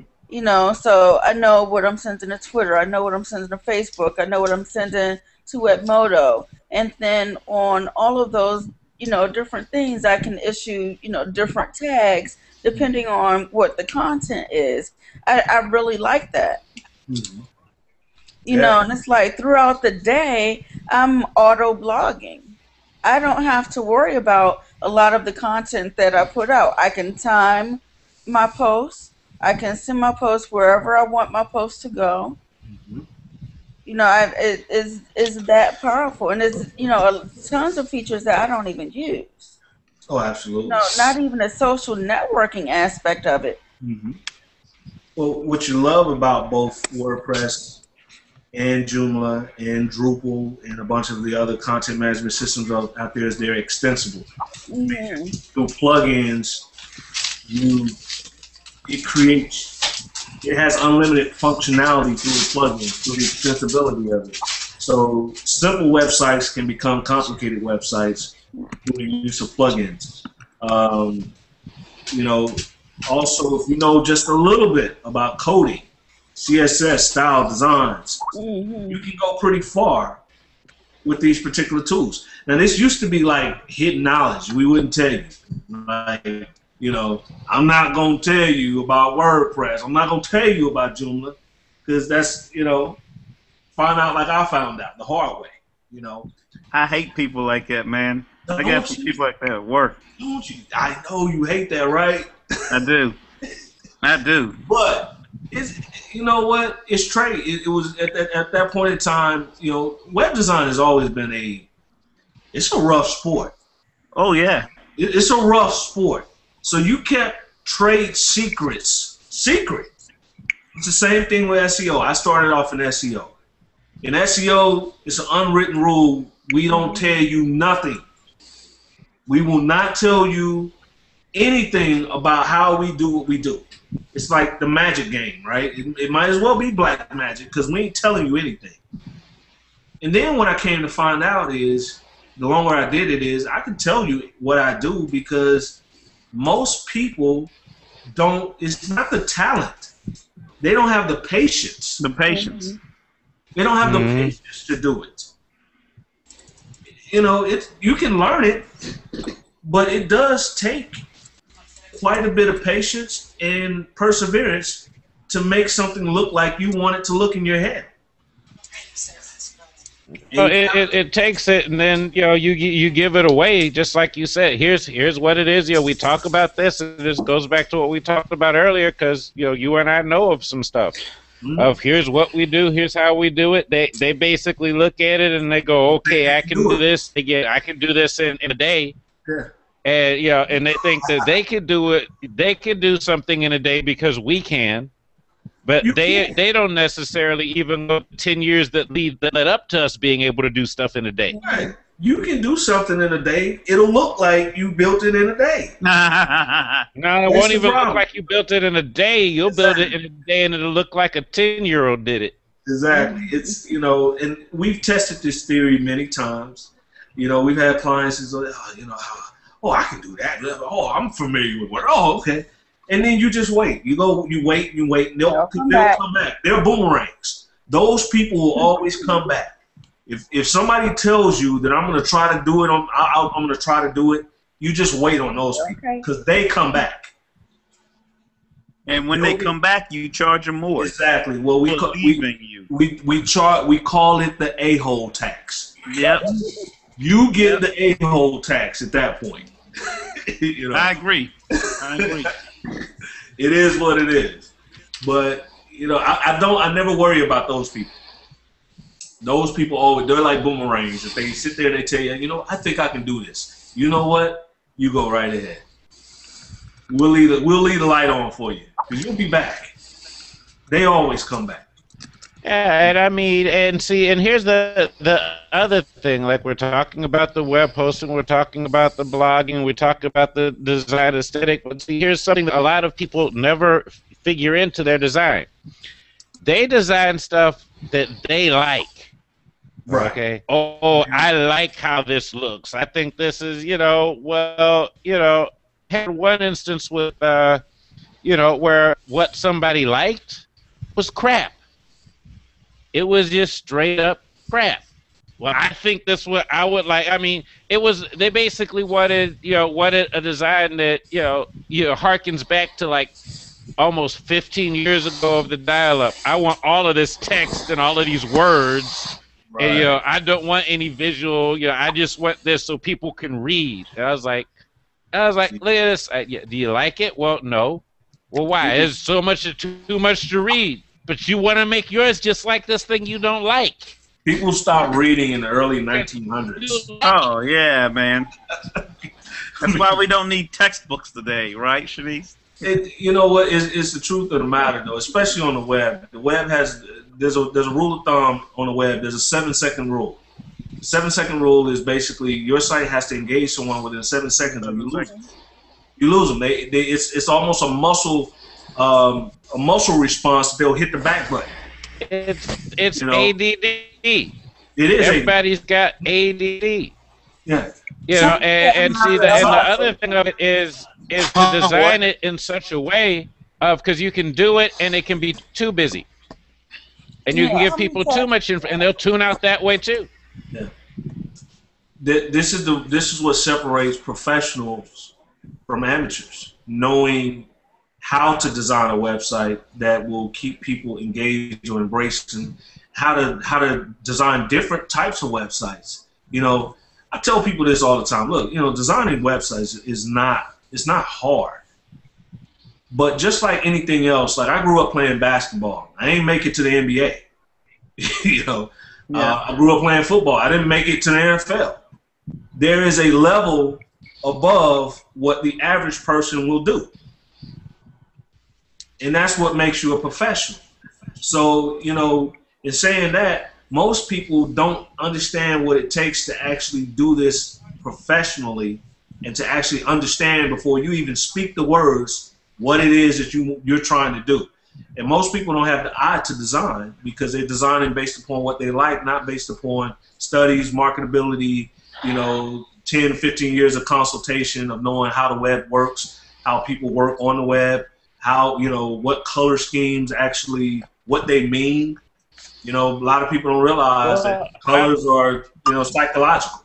They have a psychological effect on you. They mean certain things. They don't know that, So this is what people pay for when they do web design. We don't talk about this too often because one of the things is like I said, I was brought up in this particular field that you don't talk about these things.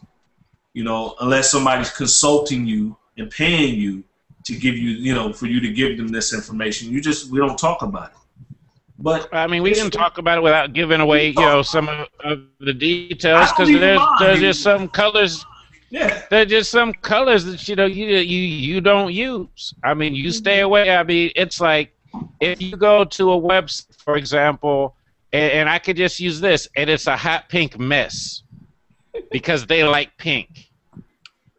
Much like MySpace. Or something, or they basically do it, and it's like, we're going to do this yellow background, and we're going to use white text. Okay, there's just not enough contrast in that, and first off, it may not render well depending on the displays, but or depending on your age too, it's just going to be like, you know what, that's hard to read, there's not enough contrast, I'm not even fooling with it.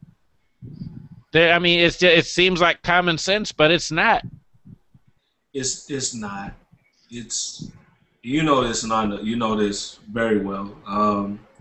What I hate the most is when you reach that point where you just have to build a monstrosity just to show people what a monstrosity looks like.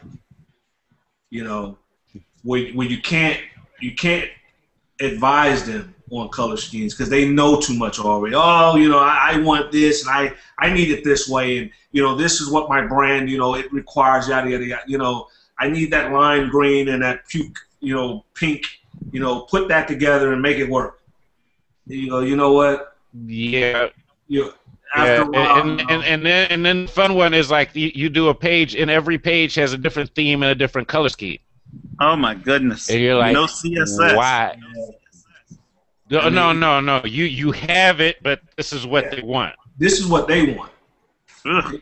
You know, this is. I mean, you know. Well, listen here, gentlemen. The most difficult part about web design, development, and all of that is the clients.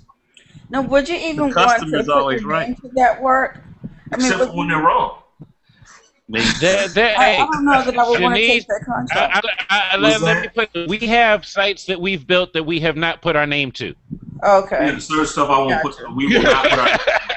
You don't put your logo on that one. Yeah, we'll accept the check, but we won't put our name. Right. You just don't put your logo on that. No. Not no. by. If we're not proud, and you know, personally, it hurts me when I have to put a website out that I don't like. It's actually painful.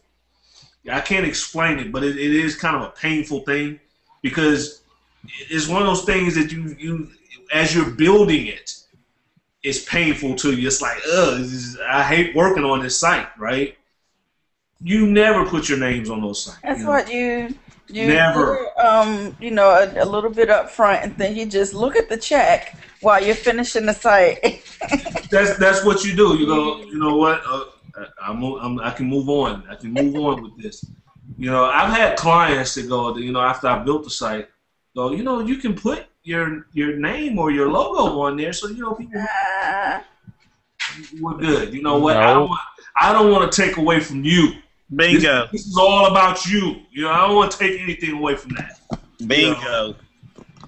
You know what I used to have problems with when I used to do a bunch of real estate sites, right? Oh man. I started out doing real estate sites back in the day, and everybody wanted their picture on the website, right? That was a thing, right? You put your mug up there. Real estate.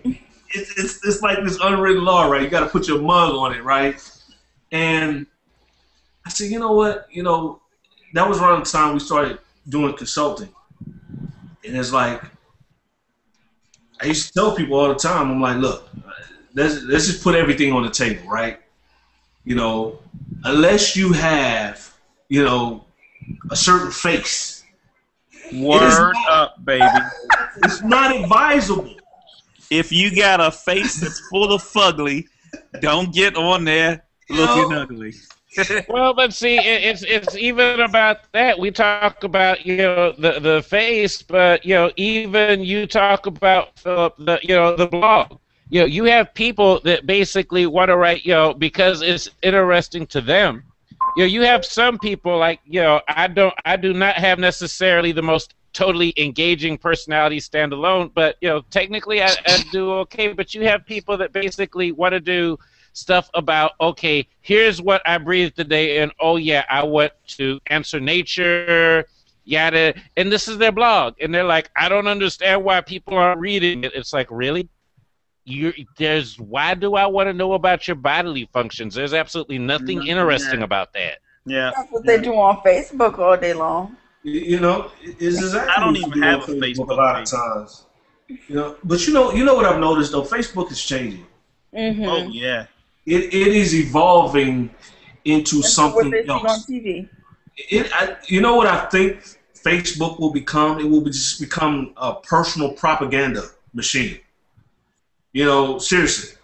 You know, once it gets to a point where employers want your Facebook access, once that becomes, yeah, there's some. They already have some that are trying to do it. Yeah, they got people that they want to. Why I don't have a Facebook page? Yeah. Well. Oh dear. You're forcing me now. You're now forcing me to lie to you. Yeah. That's what you're doing. So now it's becoming my personal advertising tool. You know, I think Facebook. I've seen it become more corporate in just the way people kind of everybody's pushing an agenda of some sort. Sometimes it's a personal agenda. In my case, I'm pushing political agendas right now. We're all pushing something, you know, and I think that's what Facebook is going to become. More, you're going to see more and more of it, and then I think that's going to just drive people away eventually to go, you know what, I need something else, you know, because it's weird now. You know, right now on my Facebook page, if I go to my wall, it's nothing but political stuff. Mm-hmm. My wall. That's all it is. So, you know, if you're looking for a job and the employer says, hey, what's your Facebook? Or, hey, let's go to this guy's Facebook, and they see all this, he's a Democrat. Well, we're a Republican company here. We can't have that guy here. I don't have Facebook. I'm sure it's happening. I'm sure it's happening. You've seen people already get fired over their Facebook page. Things that they posted to their Facebook page is caused. Oh yeah, people go to jail for that mess. Yeah, teachers have been fired. You know, and it's weird that we're talking about this because we're talking about hosting and you know stuff like this. That's the other thing. I think Facebook, at this point in the game, you have a choice nowadays. You don't technically, quote unquote, have to have a website. Some people can get away with using using Facebook.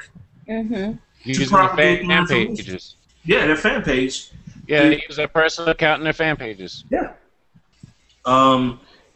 With stuff like BigCommerce, which is a shopping cart, BigCommerce actually integrates with Facebook. You can sell things right over Facebook.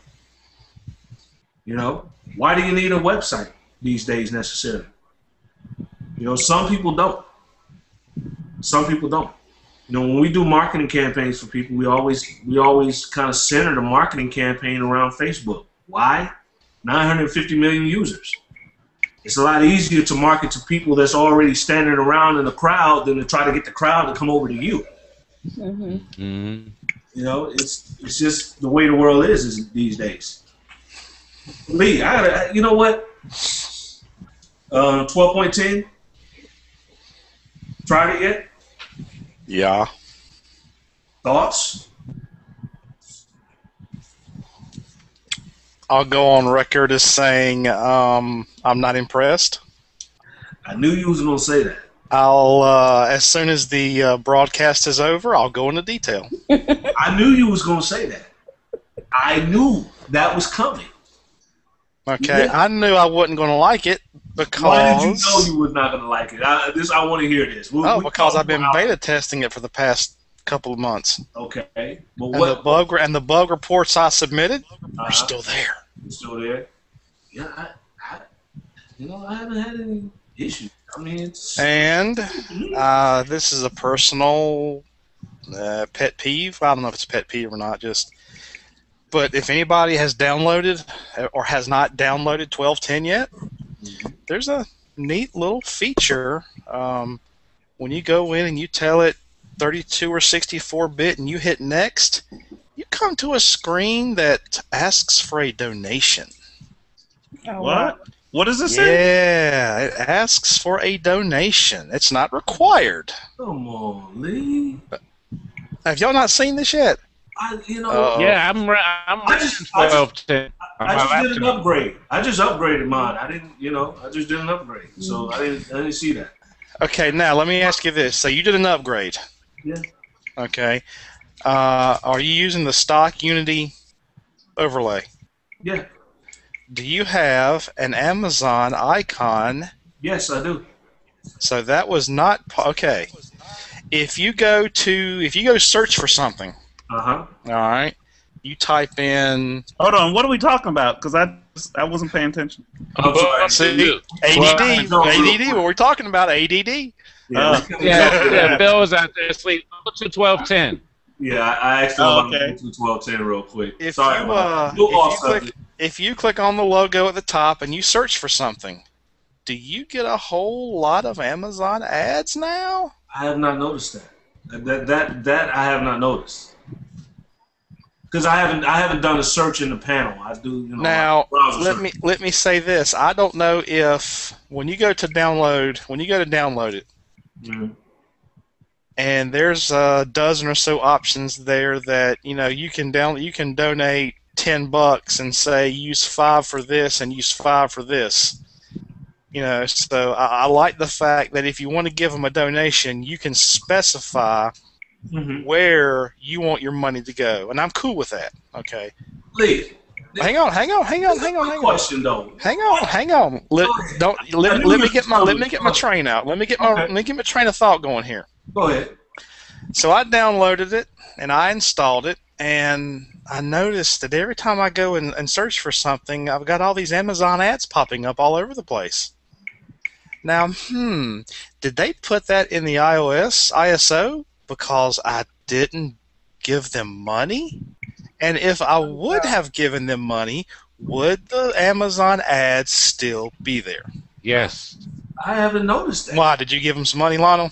No. Well, yeah, I did, but yeah, it'd still be there because of they actually embedded it, and their reasoning behind that, from what I've read, is, hey, we just are trying to make an honest buck here because if you use it, yeah, they get a percentage of everything that you buy when you use it.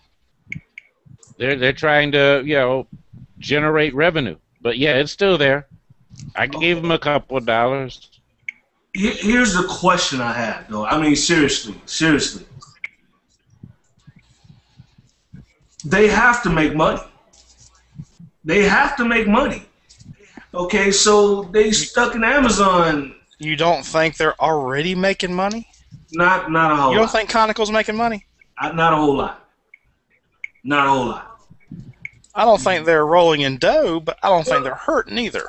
Well, you have one thing, okay? Now, the open source community, and this is what kills me about the open source community. Money is not a bad thing, okay? It's okay to make money. But, and this is the same problem that Android is having right now, right? Because a lot of Android users have this very Linux mind state of, I don't want to pay for nothing. But it only hurts them in the long run because developers have to go to where the bills are getting paid. So it only hurts in the long run to have this mind state of, we don't want to pay for this. We don't want to pay for this, or I don't want ads, or I don't want this. You know what? I hate ads. I don't want no ads on my operating system either. But, I mean, dude, they did this very tastefully. What's the problem? Oh, I don't... What I'm just trying to figure out is if, let me think of how to word this. If they did it, if you don't donate any money, and I think Lionel answered this, but it's probably one of those things I'm just going to have to do to see for myself. But you want to see if it goes away. I want to re-download it. I want to give them $10, $15, $20 just to see there's two versions. So you think there's an ad version and another? I don't know. And they didn't disclose that. Now that would be different. That would be different if they had because and number one, on the open source guidelines, I don't even think you're allowed to do that. You must disclose those types of things. So I don't know, but I mean. However, I did find the command to run to uninstall that particular feature. So, are you not liking 12.10 basically because of these? No, it's still got some bugs in it from beta testing that slipped past QA. You think it gets sloppy? No, I don't think. I don't know, and this is I'm basing this solely on. Are you old school Ubuntu or new school Ubuntu? When we say new school Ubuntu, it's 12.04 and before versus old school, which was traditional, known desktop, etc., etc. Which side of the fence are you on? What? I'm gonna have to say old school. That's your problem right there, right? I'm about to say old school. He's old school because when I was hanging with them the other day, they basically made the statement in their upstate Carolina Linux. It was a joke, but it wasn't a joke. That the whole purpose of the GUI is to basically get to the terminal screen.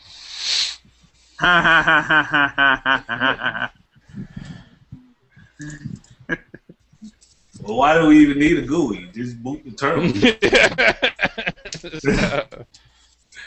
You know, just go into single user mode and be done with it, right? I mean, I can understand that a lot of people like the traditional. You know what? For Linux users, I'd say this: the jump from 12.04 was almost like the jump that we're about to see for Windows 8 users. There was a lot of people that didn't like it. And I know why they didn't like it. Linux became more. I hate saying this, but it came more OS 10 like. You know, a lot of Linux users don't like that. But see, you remember I said that when I was comparing, Ubuntu to Mint. Mint reminds me of Windows, and Ubuntu reminds me of Mac. OS 10, yeah. It did. It just simply did. It became more OS 10 like. Your dock is on the side, mine's on the bottom. That's the only difference, really. Well, see, I like 1204. It's great, but it seems like they took 1210 and they added some more. Well, you knew where they were going, though. I know. You knew where they were going with it. Once you start down that path, you know, it's UI driven. That's more UI in your face. I mean, this is some serious UI stuff that they're doing over there. If you're an old school user, I could see how this would bother you. I mean, seriously, I knew 1204 was a lot of people were like up in arms about 1204 when it first came out. A lot of people thought they were going to. And then the GNOME 2 versus GNOME versus 3. 2 is actually better than 3, but I'm not going to go there either. Well, I mean, there's not a lot of difference, if any, except for a couple of icons between 1204 and 1210. The desktops are almost identical. It is almost identical. I mean, 1204. I love 1204. I'm actually probably going to wipe my 1210 and go back to 1204. You're going to go back to 1204. I actually kind of like 1210 though, because for me, ironically, at least on the laptop, the 10 is a little bit more stable than the 4 was. Same here. I had a few glitches with 4 that I'm not having with 10. Yeah, same here. And I'm running mine virtually. You know, I run Linux virtually. You know, but I got it running right now. As a matter of fact, 1204 seems very stable. There was some very glitchy graphic issues with 1204 that I'm not seeing in 1210. 1210 actually seems a little bit lighter than 1204 to me. It seems like the code has been optimized a little bit better. It seems a little quicker. There's some things that under the hood that seems a little bit better to me in 1210.